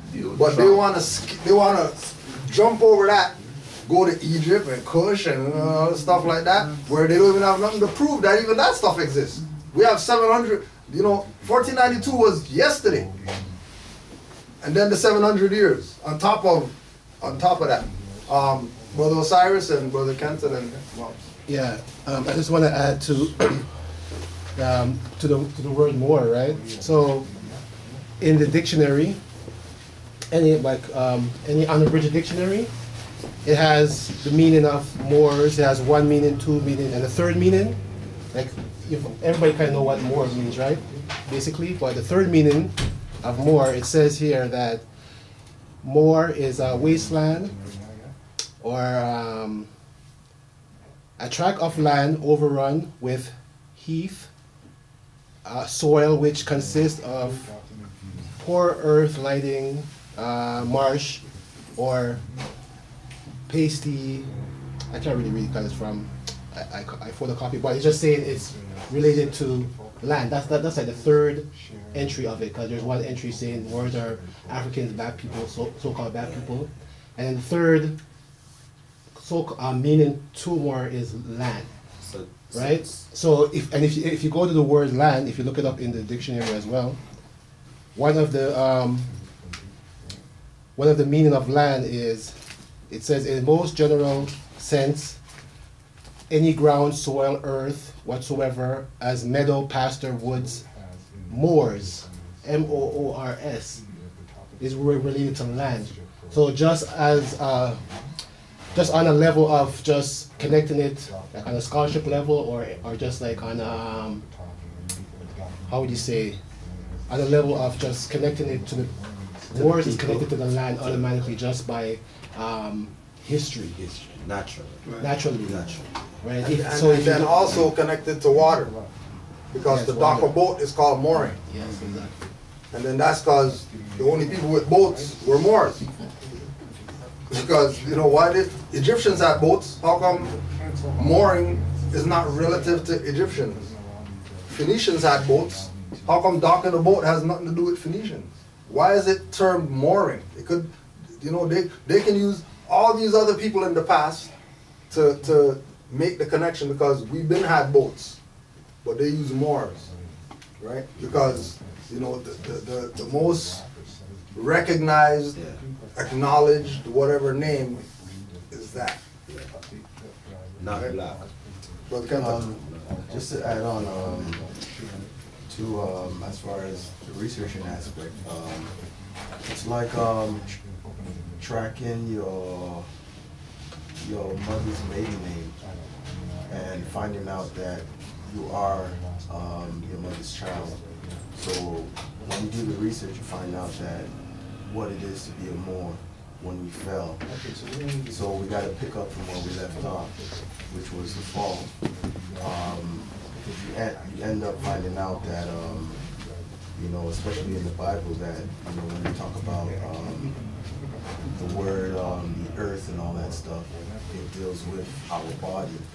And just like Osiris was saying, tying it to the land, tying it to water.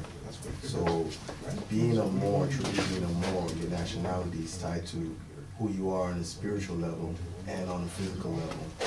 And the fact that, you know, when you hear the term earth in the Biblios Heliotext, the Bible, it relates to your body being the earth. And the fact that it's part of the earth, and therefore, you know, anything pertaining to a Moor, you know, pertains to your lineage. So you got to keep that in mind that, you know, we fell. You know, we're claimed to be descendants of slaves. But however, if you go beyond that, as Grand Chikuja was saying, you find out you're more than that. Like, more than that. And then when you look at the word more, you know, and you flip it around, you see the word room. So it's kind of like you have the space to extend when you start finding out about yourself. You don't just stick to one geographic location or one experience in history where you were told that you're a descendant of a slave. So by doing that, they take you away from everything else that you came from. So the only logical thing to do is to go back to where you fell and start following the breadcrumbs. So I would just wanted to respond just to your wondering about whether or not the term more came from the European. But when I look at it, even if I didn't have any historical background on where the word came from or anything like that, we do know it went through its transitions as a result of what the European did. They took it from Moor to Blackamoor to black. So we didn't call ourselves black, but why would they change it to get us to think of ourselves as black if they gave it to us in the first place? You know what I mean? So you have to sort of wonder about that as well. Yeah. And then also they would just call us black from the beginning. Yeah. Right. Yeah. Because on that note as well, you can look up get this brother's book, Jose Pimienta Bay, Othello's Children in the New World. And then he made that point in his book that if the point was to you know, destroy the history and you know and enslave us and do all these things in order to defeat us, there had to be some type of further actions on their part if they're going to say also change our name from Moors to something else, because we're already defeated at that point. What made them go further to say, well, don't even call them Moors, call them Blackamoors? And then they said, okay, well, don't even call them that, call them black, Negro, Morisco, making up stuff to call us. Why would they even go so far as to take away that name that they or that people claim they named us? If they named us that, then what? Like, why take it away? You know what I mean? But that's a good reference as well. Anybody else? Yeah. So I also want to refer to the meaning of more from a law perspective. Yeah, I'm just trying to find it. It says that it says more from a lot from the Black's Law Dictionary. It says an officer of the Isle of Man who summons the courts for several sheddings. The office is similar to the English bailiff of 100. So they're basically saying one more is equal to 100 English bailiffs, right? And I could testify to that because on Friday, the 6th, I went to court for a pre-trial. You know, Brother Luar came with me as well. And just to make it short, when I went into their administrative office, like, I didn't use a lawyer. I represented myself, and I stand on my square. And the whole charade was that they threw out. I had say a weed charge. They threw that out, and my fail to appear, which I had a doctor's letters for. They basically wanted to keep that when I could trump that and send me back. Bring me back for another court date. So I'm like, I'm not coming back because that's just stupid, because I could not automatically beat all the charges now. Why would you throw away the charge that's more hard to beat? And the funny thing was that they tried to maybe take off my fez, which I didn't. They tried to give me back my my documents that I filed to them, my writs. They tried to give that back to me. And I basically just got fed up and told them that these charges are dismissed, right? Case closed. and they didn't say nothing. And I said, for the record, this charge is dismissed, and I walked out of court. And the bailiff was standing right at the door. I walked right past the bailiff, Bye. and I just realized that that was like the power of 100th bailiff right there. Like, and then, but to make a long story short, he came outside and said, "Oh, please come back in, or you're just gonna file a warrant, and we're just gonna resolve this now." I'm like, "I'm not coming back, so resolve it." He said he was gonna get you some bench warrant. Yeah. So I told him, go ahead, they are right out here. You don't have to come look for us. The guys are here in uniform. Tell them now to do what they have to do. Because I'm not coming back another day. Because I saw their game, they're playing, the fraud. And then you come back on a charge I want to beat anyways, just for their financial gain. Yeah. And at the end of the day, they call the doctors to make it look like they're doing me a favor. Yeah. Said, "Oh yeah, we verified the letter a year for you." Verified. Realistically, that was going to be the outcome anyways, but that's just their fraud. And just, but the fact that I was able to walk out of court and dismiss the charge and nobody said nothing. Yeah. And I was like, I wouldn't say I was still using, I wasn't being rude or anything. I was still using manners and stuff. But the fact is that a regular nigga can't do that, straight up, without no lawyer. Like realistically. And then remember the whole thing about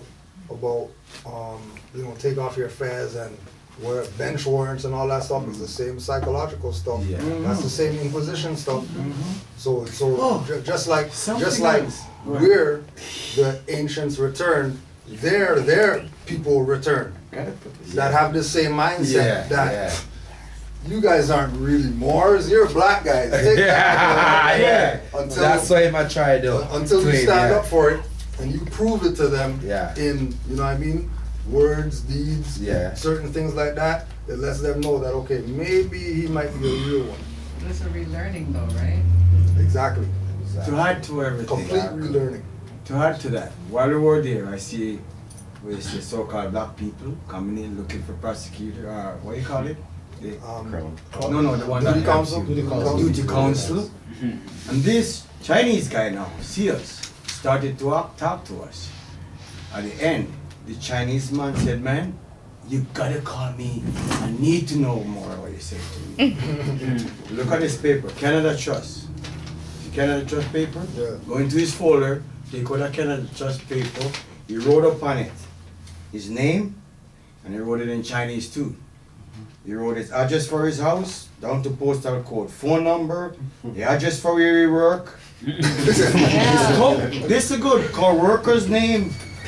Co-worker's name. And now what I did now, I go find a Chinese and I said, "Could you read this for me?" And he said it means the name over here in Chinese. Right. So this is it. I didn't make it up. I can never write Chinese. There it is. There it is. Because you know this, how serious this thing is. Yeah. Our people Yeah. still sleeping. Yeah. Right. Still sleeping. And then this is why too, like, you know, people take, like, there's certain Moors out here that take this as an opportunist perspective, and they do exactly what, oh, they're good now. Not now.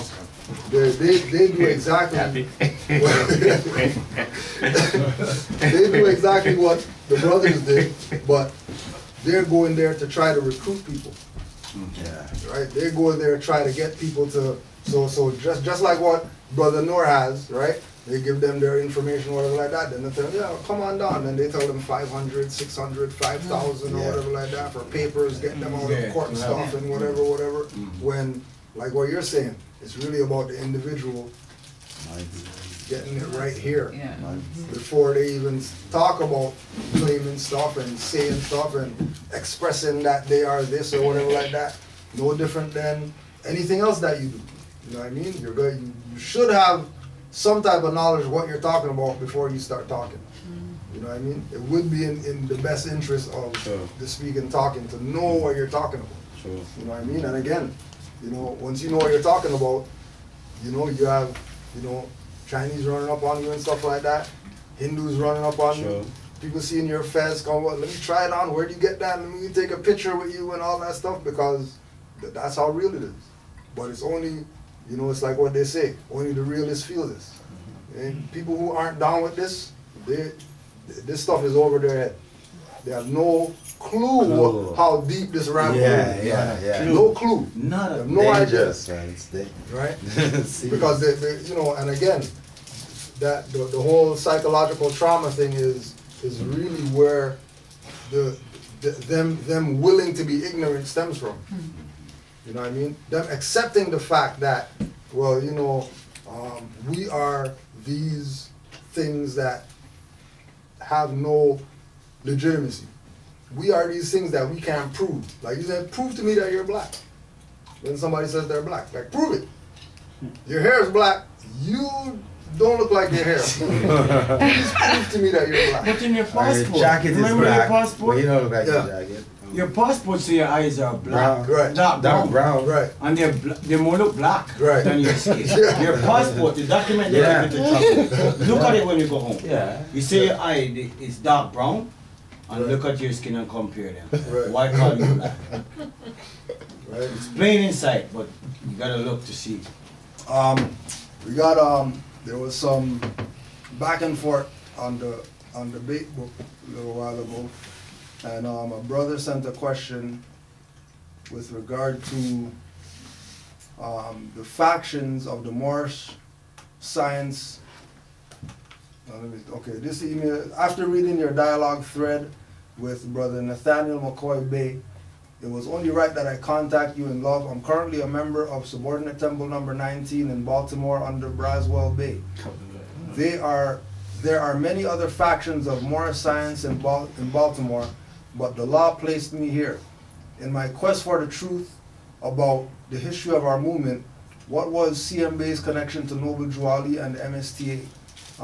Please point me in a direction, allow me. So I answered that question by giving him the classes that we did on Clock of Destiny and Moorish Science Temple.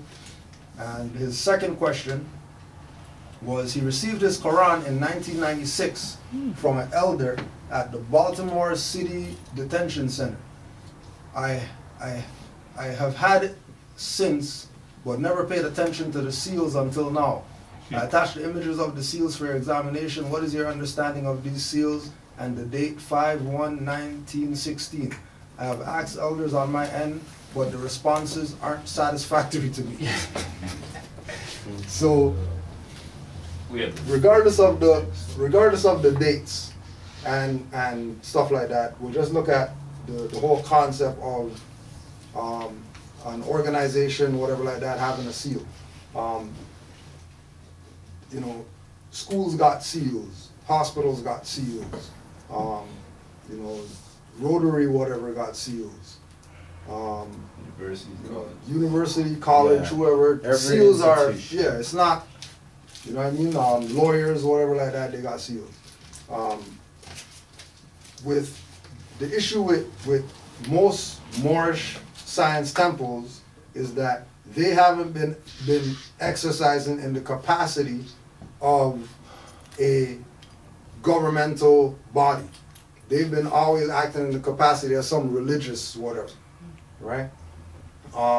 So now you have situations where, like with Brother Osiris, if he has to go to court, or anybody for that matter, right?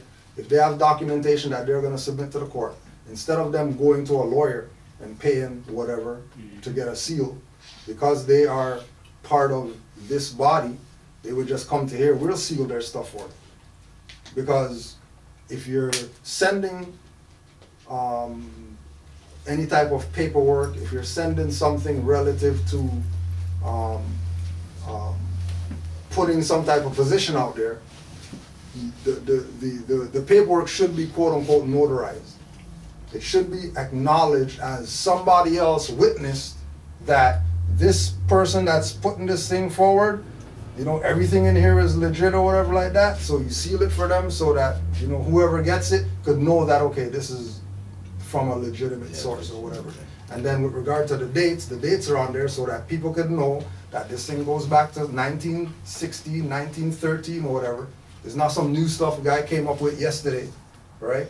Which you know, ties you to the legitimacy of this, you know, because if you go to any notary, whoever out there, the date part's blank. So they can put the date in. And the date is going to be the date that they put the seal on it. Whereas our seal has the date because we didn't found this. We didn't start this. This is something that we're adopting. We're adopting these things, right?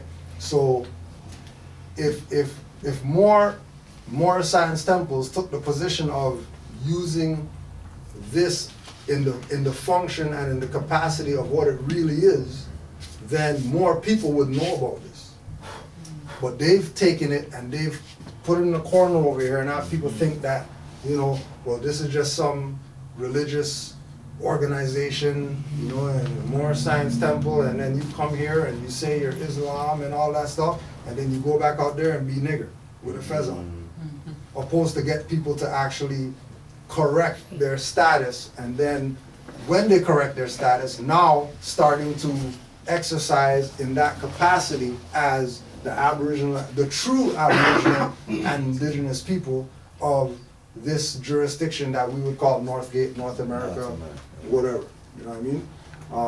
So when people say, you know, well, I had my Quran since '96, and I just realized that there's seals in it.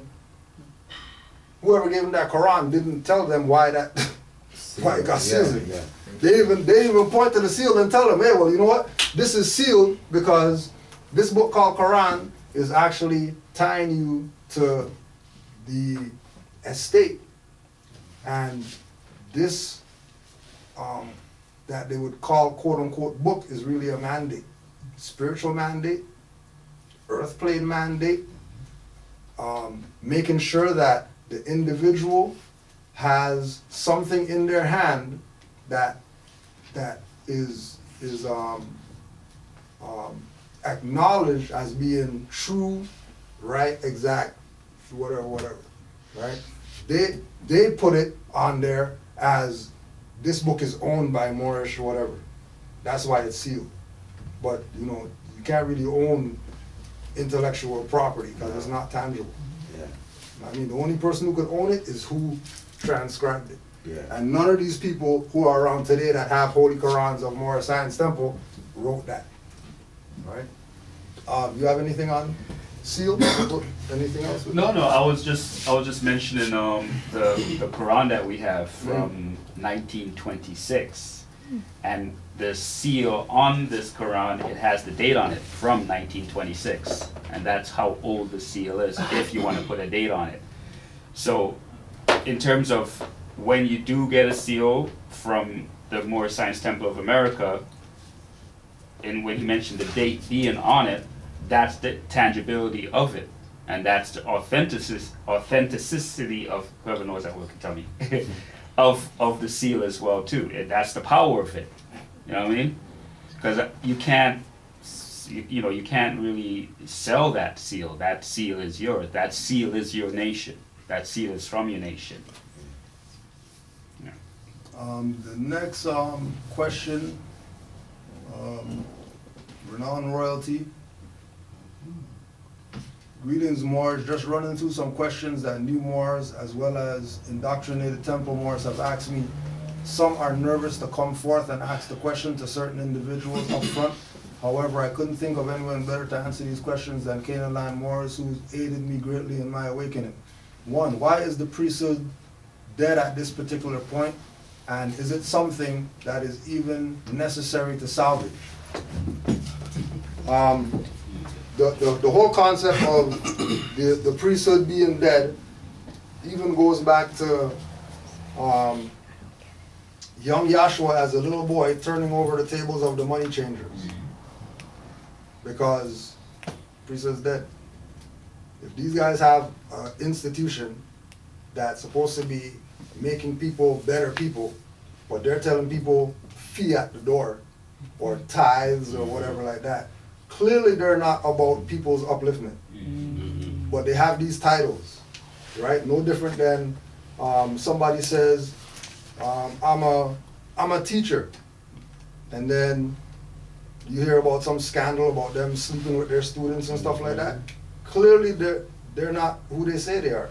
And the example that the master teacher uses, Brother Taj Tariq Bey, is, you know, if somebody says, come on down and get an operation, and then they pull out their tools to operate on you, and everything's rusty and stuff like that, you might not want to let those people operate on you. I don't care what stuff they got on the wall that says that they're qualified.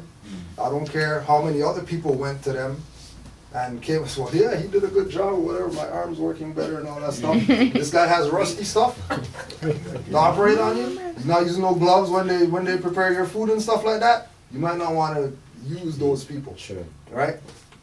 Salvaging the whole concept of the priesthood or the titles, that's going to happen when, like Drew Ali said, new Moors come with their eyes wide open, seeing and knowing, and take these old Moors or these people with titles, put those Negroes in the back, and carry out what's supposed to be carried out. If we're expecting the people who haven't done their job to somehow do their job after, you know, it's like we say, Noble Drew Ali came 1913. We're here 2016 and people out here still call themselves black or whatever. Clearly the people who had this information hasn't done their job. Yeah. If they haven't done their job, it's probably best to come to the conclusion that they're not real about their titles that they have. Sure. Because if they say that they're Grand Sheik, if they say that they're Grand Governor, Grand Secretary, Grand whatever of the Moorish movement, then they should have about 20 books out. They should have classes every single day. There should be a school or something like that. There should be something that they've done in 100 years. We look at everybody else. What, you know, whoever, any business out there, you do research and they say they've been around for 100 years, and they have 50 different, you know what I mean, places all over, different countries, they got stuff or whatever like that. And then you look at Moorish movement, and then you look at it, you can't see nothing. All you're seeing is 1 or 2 temples all over the place, right? That's proof that the priesthood's dead. And people need to stop relying on the priesthood and start looking within and become a priest unto yourself. Yeah. Because only you are going to save yourself. There's nobody that's going to come and do anything relative to you unless, you know, unless they prove themselves worthy or whatever like that. But even in that case, just like with the brother, you never said, Grand Sheik, come to court with me. These guys are trying to whatever, either come to court with me because, you know, you're the Grand Sheik, and then, you know, once they see the Grand Sheik with me, then now they're going to recognize that I'm a monk. Nothing like that. He's a priest unto himself. Yeah. Right? You got fez on. What do you need me for? For what? All you need to do is just, oh, you got papers there? Sign, seal. Go do whatever it is that you got to do. Because nobody's going to save you but you. Right? Can I yeah, more on that? Just to add on to that, if you ever come across, or if you've ever come across one of the statements of the prophet where he says, I have given you everything to save the nation, take it and save yourself. You know, and I think, well not I think, I know after pondering about all this, basically what he's saying is that, you know, you are your own savior. You are your own Christ. When you've mastered that Christhood, you know, then you are able to come into the nation and support the nation. So that means that you have to go within yourself and, you know, go through everything, filter it out, and master yourself, know who you truly are as an individual and as a Moor, spiritually, mentally, and then you come back into the fold. So that way, each individual, it's kind of like your body, each individual cell in your body works towards the whole. So if you're a priest unto yourself, if the priesthood is dead, if you're not going outside of self to look for salvation, when Yahshua said, go into self, then you truly master everything around you. So the priesthood, there's nothing that, you know, anyone outside of you can do for yourself, because everything starts from you. If you're made in the image of Allah, if you're one with Allah, then therefore you have the capacity of Allah. You know, you're able to be that generator, operator, destroyer, as opposed to just being master, able, and noble, being a man. So when you become Allah in man, and you become one, then there's nothing that you cannot achieve. So you would always have to be in your frame of mind where you're always guarding your temple within. And another thing to consider is that if you look at scripture, and you look at Joshua and the trial that he was on, basically he was showing us, he was really defending the nation from Rome, because one of the things he said was, give to Caesar what is Caesar's. So give to Rome what is his, and take what is yours and build on it. So by that happening, you know, come back to 2017, you know, you look at municipalities, you look at what a municipality is, it's a Roman venue. So when you understand that you're still doing that same fight, but the solution is in the Biblia's heliotext, then you have to apply that to yourself.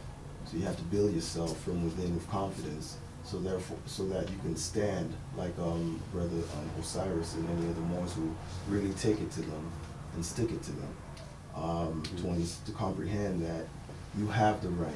You are the Lord of the earth, you know. So be the Lord of the earth within your own self, and therefore that resonates outside of you. So, you know, you don't need someone to come and do a juju for you. You put it on. You do it on yourself, you know. So you are the master. You are able, and you're noble. So once you pass that level, you come into your godhood, and then you start chopping things down and building and destroying, you know. Islam.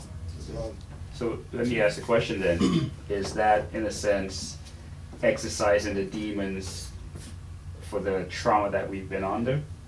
Like, that's a way of us relieving that trauma? Going within? Like going within, going to court, you know, standing your square wherever you are. It's a big part of that, because everything that you're going through right now, through whether you realize it or not, you've created yourself.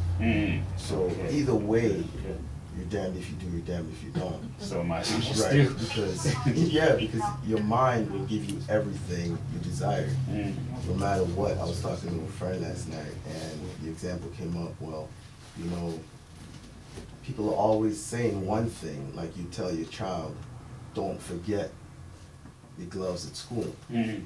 But in your head, you're saying don't forget it, but in your head you're seeing him losing the gloves. That's so, what you tell him. Right, so right there and then, the thought already precedes everything.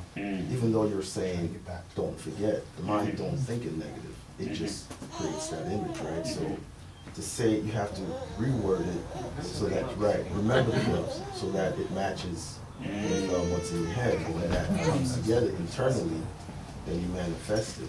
Then it's, I shouldn't say then you manifest it, but it's manifested.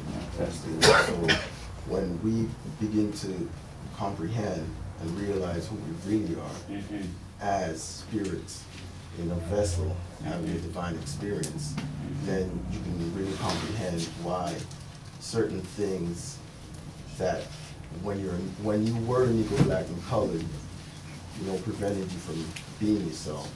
Now you comprehend, well, all I have to do is just shift that. Just shift it. And you know, a lot of people tend to think, you know, because a lot of people will say, well, it's hard, because I'm guilty of it.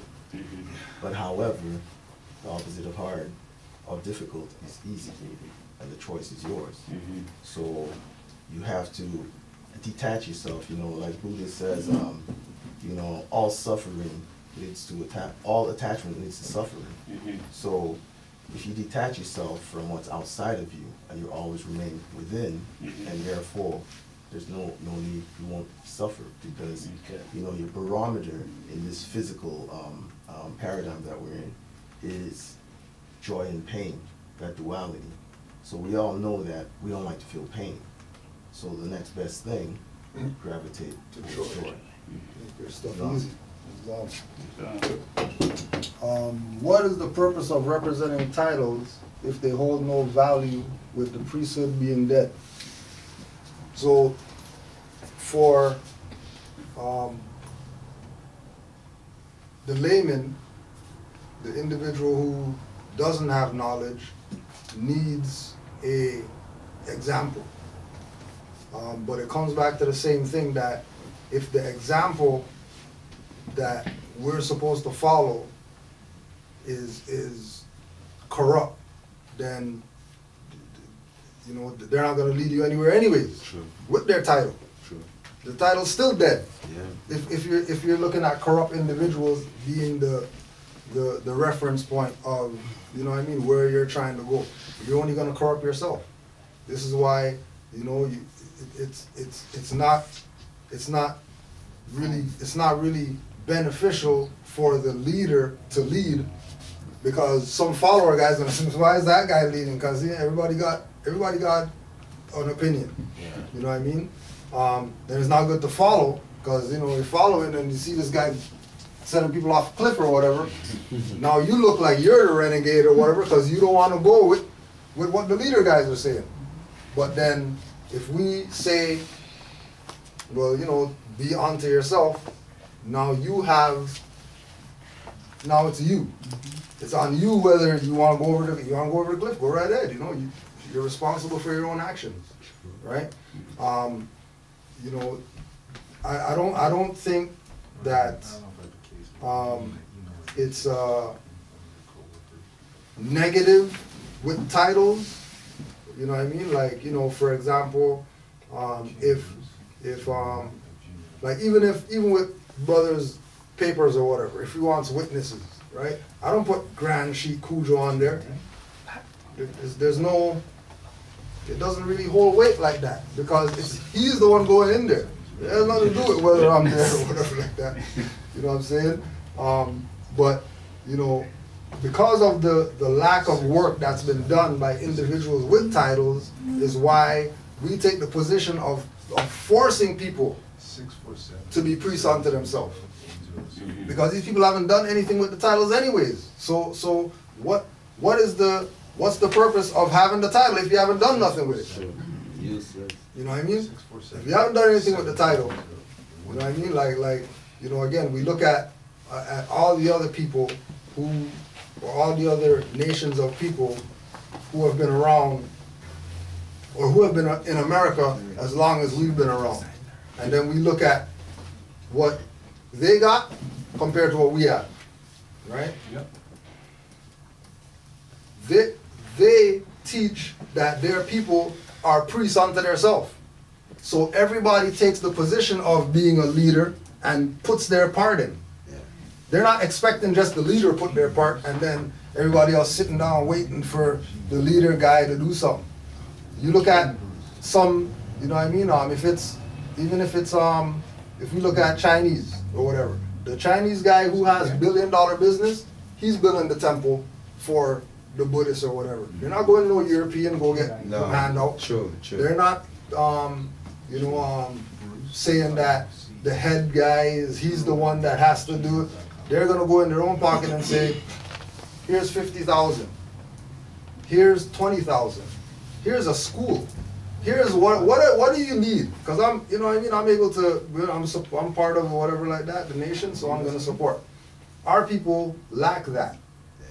Our people lack that, you know what I mean, recognizing that they have something and then doing it to support their own. You know what I mean? It always has to be, they got to get something from somebody in order for them to, when, you know, again, like, you know, it's like Yahshua said, ye are gods. So if you're a God, well, you need stuff outside yourself, looking up for him and stuff like that, salat to stuff. When you're a God. Or you salat to yourself. You know what I mean? Right? You know what I mean? And as soon as they start talking like that, because it's going to be the same people with these titles, again, I was talking with Sis about this again, that, you know, it's people with titles that made me realize that they ain't know anything about titles, right? Because they tried to pull title on me. Well, because I want to be friends with Mocha, you know, and they don't like Mocha, but they want me to relinquish my title because they don't like her. Well, take you guys' title because me and Mocha, we're cool. You guys can keep your title. You know what I mean? Because we don't need titles to do this work right here. Because it's really about the work. It's not about the title. And then we were explaining that too, that, you know, that's why everybody's mad at RV Bay Publication. Because RV Bay Publications put out a book called Administrative Functions. that lets you know the title and what all the duties are of these people who have these titles. And then when you go to these people with these titles, and then you ask them, hey, I'm reading this book, where'd you get that from? How did you get that? You shouldn't be going to them. Why are you going to them? Because they're not. Oh, so clearly you guys are the guys who are playing games with the titles. Yeah. You know what I mean? If you don't want people to know. All right? Can you expound on what we as a nation define as family? Anybody got something for that? Family, nation, nation being a family. Well, the question was what we as a nation define as family. I would say that, really, it should be you defining family first, and then, but that's your priorities. Like my priorities are, God, family, nation, in that order.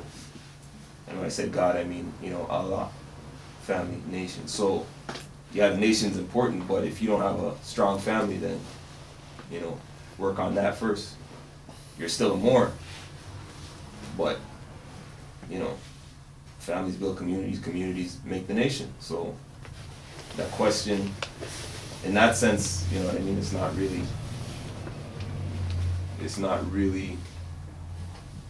pertinent. Like, it's not the only thing that I can say to that question is culturally, the L and the B are titles, and once you have the same title as I do, we're family. We're family, right? And ultimately, you could say that the nation's perspective is we're one family in this nation. What people outside of the nation have to say about it is irrelevant. It doesn't matter, and they cannot define that in any form of law or legality. Hey, let's get the. Okay, I got you. Yes, yeah. So yeah. To add on to what Ted was saying, family, we know as family, and what to me seems true about family is your pedigree, your bloodline, your lineage. So if we look at our own personal families, what ties us together is our blood, whether it be from the mother's side or the father's side. So when you look at family, it's that commonality of that we're connected to one source. So you could take it on a micro level or macro level. Micro level is our own individual family. Macro level, you look at the whole of humanity. All the different Asiatic families that we have throughout the earth. So family, it's a unit. Again, if you look at your body from a micro perspective, you look at it from each individual cell belongs to the whole. Each has an individual job to do to contribute to that whole. So when everyone does their job in the family, everything's harmonious. But if you got brother and sister fighting over who should who's the real one? Yeah, who's the real head? When mom and dad go, who gets to control the estate, who gets to dictate how we divvy up the funds of our estate, then you have an issue, because at the end of the day it should all work as one. And when it doesn't work as one, we have disease. You have family members who just cut themselves out from become that island and go do their own thing for whatever reason, but sooner or later they have to come back home like the prodigal son. So no matter how far you go away from your pedigree, whether you be Negro, black, colored, sooner or later, you're going to realize that, hey, this is who I truly am. This is my family. Like, it's not anything fiction. This is a real artifact as opposed to an inanimate object. And just like the Chinese brother ran up on Noor because he recognized that was family. Here's my address, phone number, work number, all that stuff. Met him before. These are my coworkers too. If he doesn't think he's family, giving him his address and all that, then is a bank then let's go be Negro. Let's go be Negro. Got family there? Okay, family. So yeah, we'll go. Yeah. I'll go over. I'll go from Black's Law Dictionary, 4th edition. But I'm also going to reference familiar, because they both have the same root. And familiar said, the meaning for familiar in law is, the word is equivalent to the word know, K-N-O-W. So, you know, then when you get to family, there's 3 or 4 pages as far as the definition is concerned by law. But the first one is, the word is used to designate many relationships.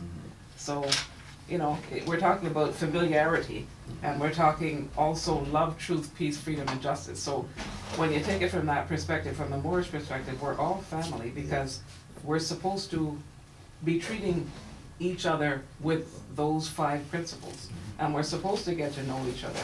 And, you know, when we're babies, we know the family as, you know, whatever household you're in, your mother, your father, your sister, your brothers. But then as you go through life, you realize that there are many different types of, before I came here, I came from a Buddhist meeting, and those people are my family too. And we don't share any bloodline together, at least nothing recent, but we know each other. You know, we know each other very, very well, and we care about each other. So family has to do with, do you love these people? Do you care about these people? Are you invested in their happiness, you know? That's my contribution.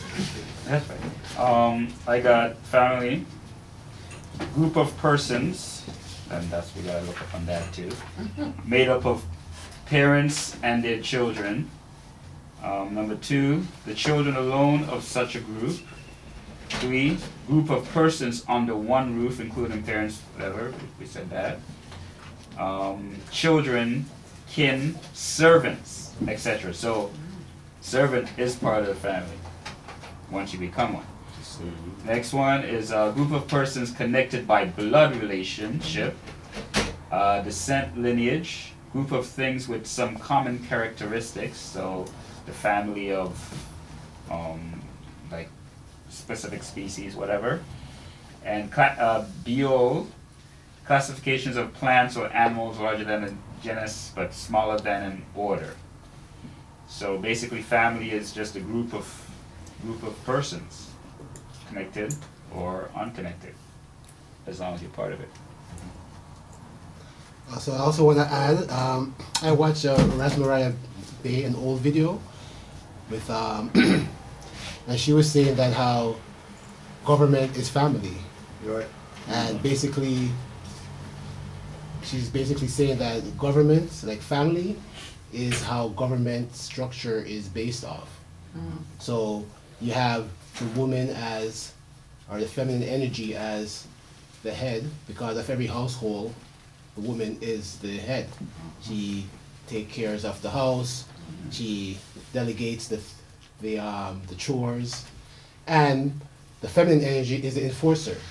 He enforces the law, which is make sure the children do this, make sure the children goes that, make sure everybody's under discipline and order. Listen to your mom. Listen to your mom, exactly. So just like how society is based off, there you have the head of the president or the prime minister and all the other levels, and then you have the enforcers, and then you have the people or the subject. So basically, It's a beehive. yeah, exactly. Basically, family could be also equated as government as well, like structural wise. Just add on. I just stumbled onto this, just doing some research on the swastika, and this came up.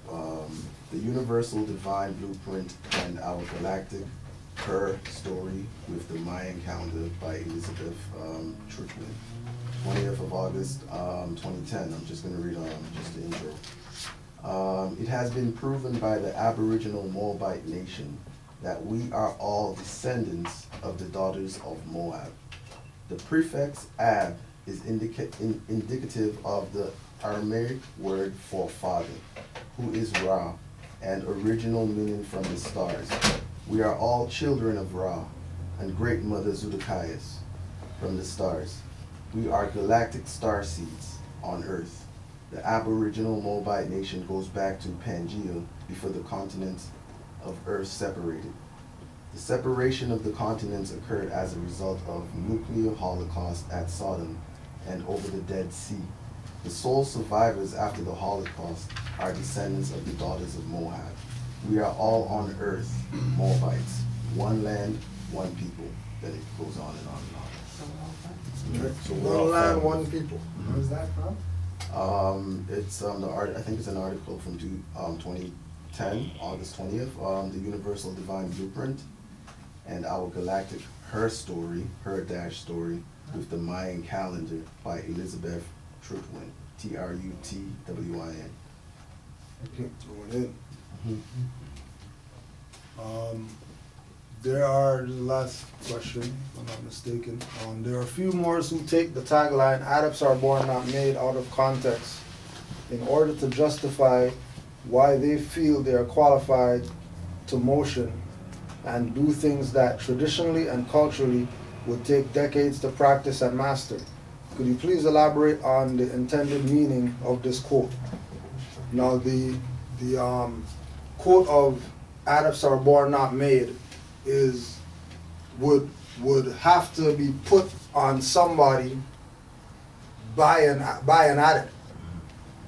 Like, somebody doesn't take that on themselves, saying that, because you could be anybody. But it's no different than when you have if you look at when somebody vouch for somebody. I mean, I vouch for Amari because he knows how to fix stuff. So you need something fixed, talk to that guy because he knows how to fix stuff, right? That statement being made is for somebody to vouch for another person who might be considered not qualified, right? So, for example, when the Moors said, okay, well, in order for you to be a temple or whatever like that, you're gonna need somebody to be Grand Sheik, and Cujo, you're gonna be it. That statement was made to me because I had no information about this as far as the Moorish perspective, nationality, or anything, but everything else I had information on because I was studied in all the different schools of thought prior to this. So when they start throwing off questions to me about, who's this individual and what's this and and then I could just answer them, that made them recognize that in order for me to be in this position, it was because I was born to be in this position, because I was already qualified with everything. Only thing I was missing was just my nationality. Everything else was already something that like you said, I was in it for at that time, yeah, you can say decades, because you're looking at coming into consciousness, say 93, right? So there was at least a decade and a bit that I was already studied into knowing the history of my people and knowing our culture and things like that. So it was easy for them to do that. But when individuals take that on themselves to say, well, I can go to them because adepts are born, not made, that's a misqualification. Because they can't do that for themselves. Like an individual can't say for themselves that I'm an adept because I was born that. Somebody has to qualify that you were born that. Right? And as soon as they do it on themselves, start, looking at people funny and stuff like that, and, don't really go full with them, because, there are some people who are that qualified without the decades. There are ancestral people who come again, and the same info they had thousands of years ago, they have right now. In this lifetime. That they know how to do the rituals, they know how to do they know how to, get certain things done. They know how to explain things. They know how to tap into you, triggering things in you to make you wake up and things like that. So, don't completely cast them away when they make those claims, but just recognize that, along with the seers and the highly enlightened people, there's also false people who aren't enlightened and they want to be popular. You know, they were the guy who got punked off in high school and they want to be somebody now. So they're going to say certain stuff to make you think that they're who they are when they're not really that. Right? With that, I think that was it for questions. Oh, one more question. Is it possible to excommunicate a Moor from the nation?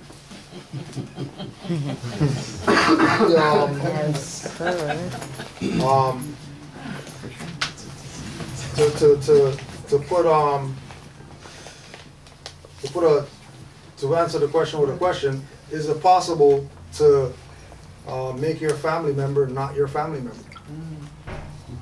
Can you excommunicate your dad from being your dad? Can you excommunicate your brother from being your brother? Probably not. You can pretend that you did. You could not talk to them, but they're still going to be your brother or whatever. So when we look at people who have done things that they need to whatever, Allah administers justice, not individuals. So, they're gonna crash their car or something, don't worry. You know what I mean? They're gonna stub their toe or something like that. You know what I mean? They learn from their lesson that the higher force was teaching them. You know what I mean? Or they don't. Or they don't. You know what I mean? If they don't, you know what I mean? Those people, that's why, for example, when you look at, a good example is Animal Kingdom. When they have the bad seed or whatever like that, usually they get some scratch on them or, they mark them in some way so that it's known that that's the one, don't mess with that one. You know what I mean? So when people start doing things against the nation, recognize that the things that they do against the nation really only reflect on themselves. It doesn't reflect on the nation. You know what I mean? Because they can't make this something bad, or they can't taint this. Because everybody's once we take the position of saying, we are a nation, if people did what they were supposed to do since the beginning, there wouldn't be an issue, you know what I mean, with these type of people running around pretending that they're this and then they're not really it or whatever. Now we got to try to deal with these people. Don't worry, just leave it in Allah's hands. If you know who they are personally, you know what I mean, that's why we are scientists. You know what I mean? Things could get dealt with without physical stuff on people. Things get dealt without dragging somebody by their collar somewhere. You know what I mean? There's black candles that you could use and stuff like that. You know what I mean? There's ways to, they've got dolls you could poke and stuff like that if you really want to excommunicate somebody.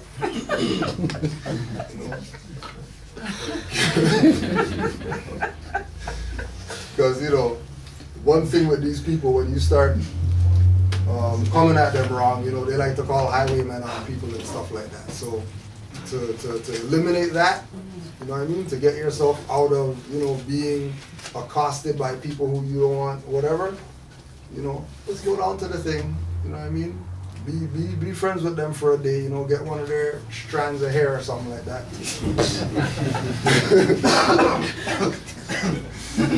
And you'll see how fast they stop bothering you. You know what I mean? Once you activate. You know what I mean? They're wonder twins. Right? But yeah, you can't excommunicate family, but you could put a bullseye on them and let them know. That's why we call out people.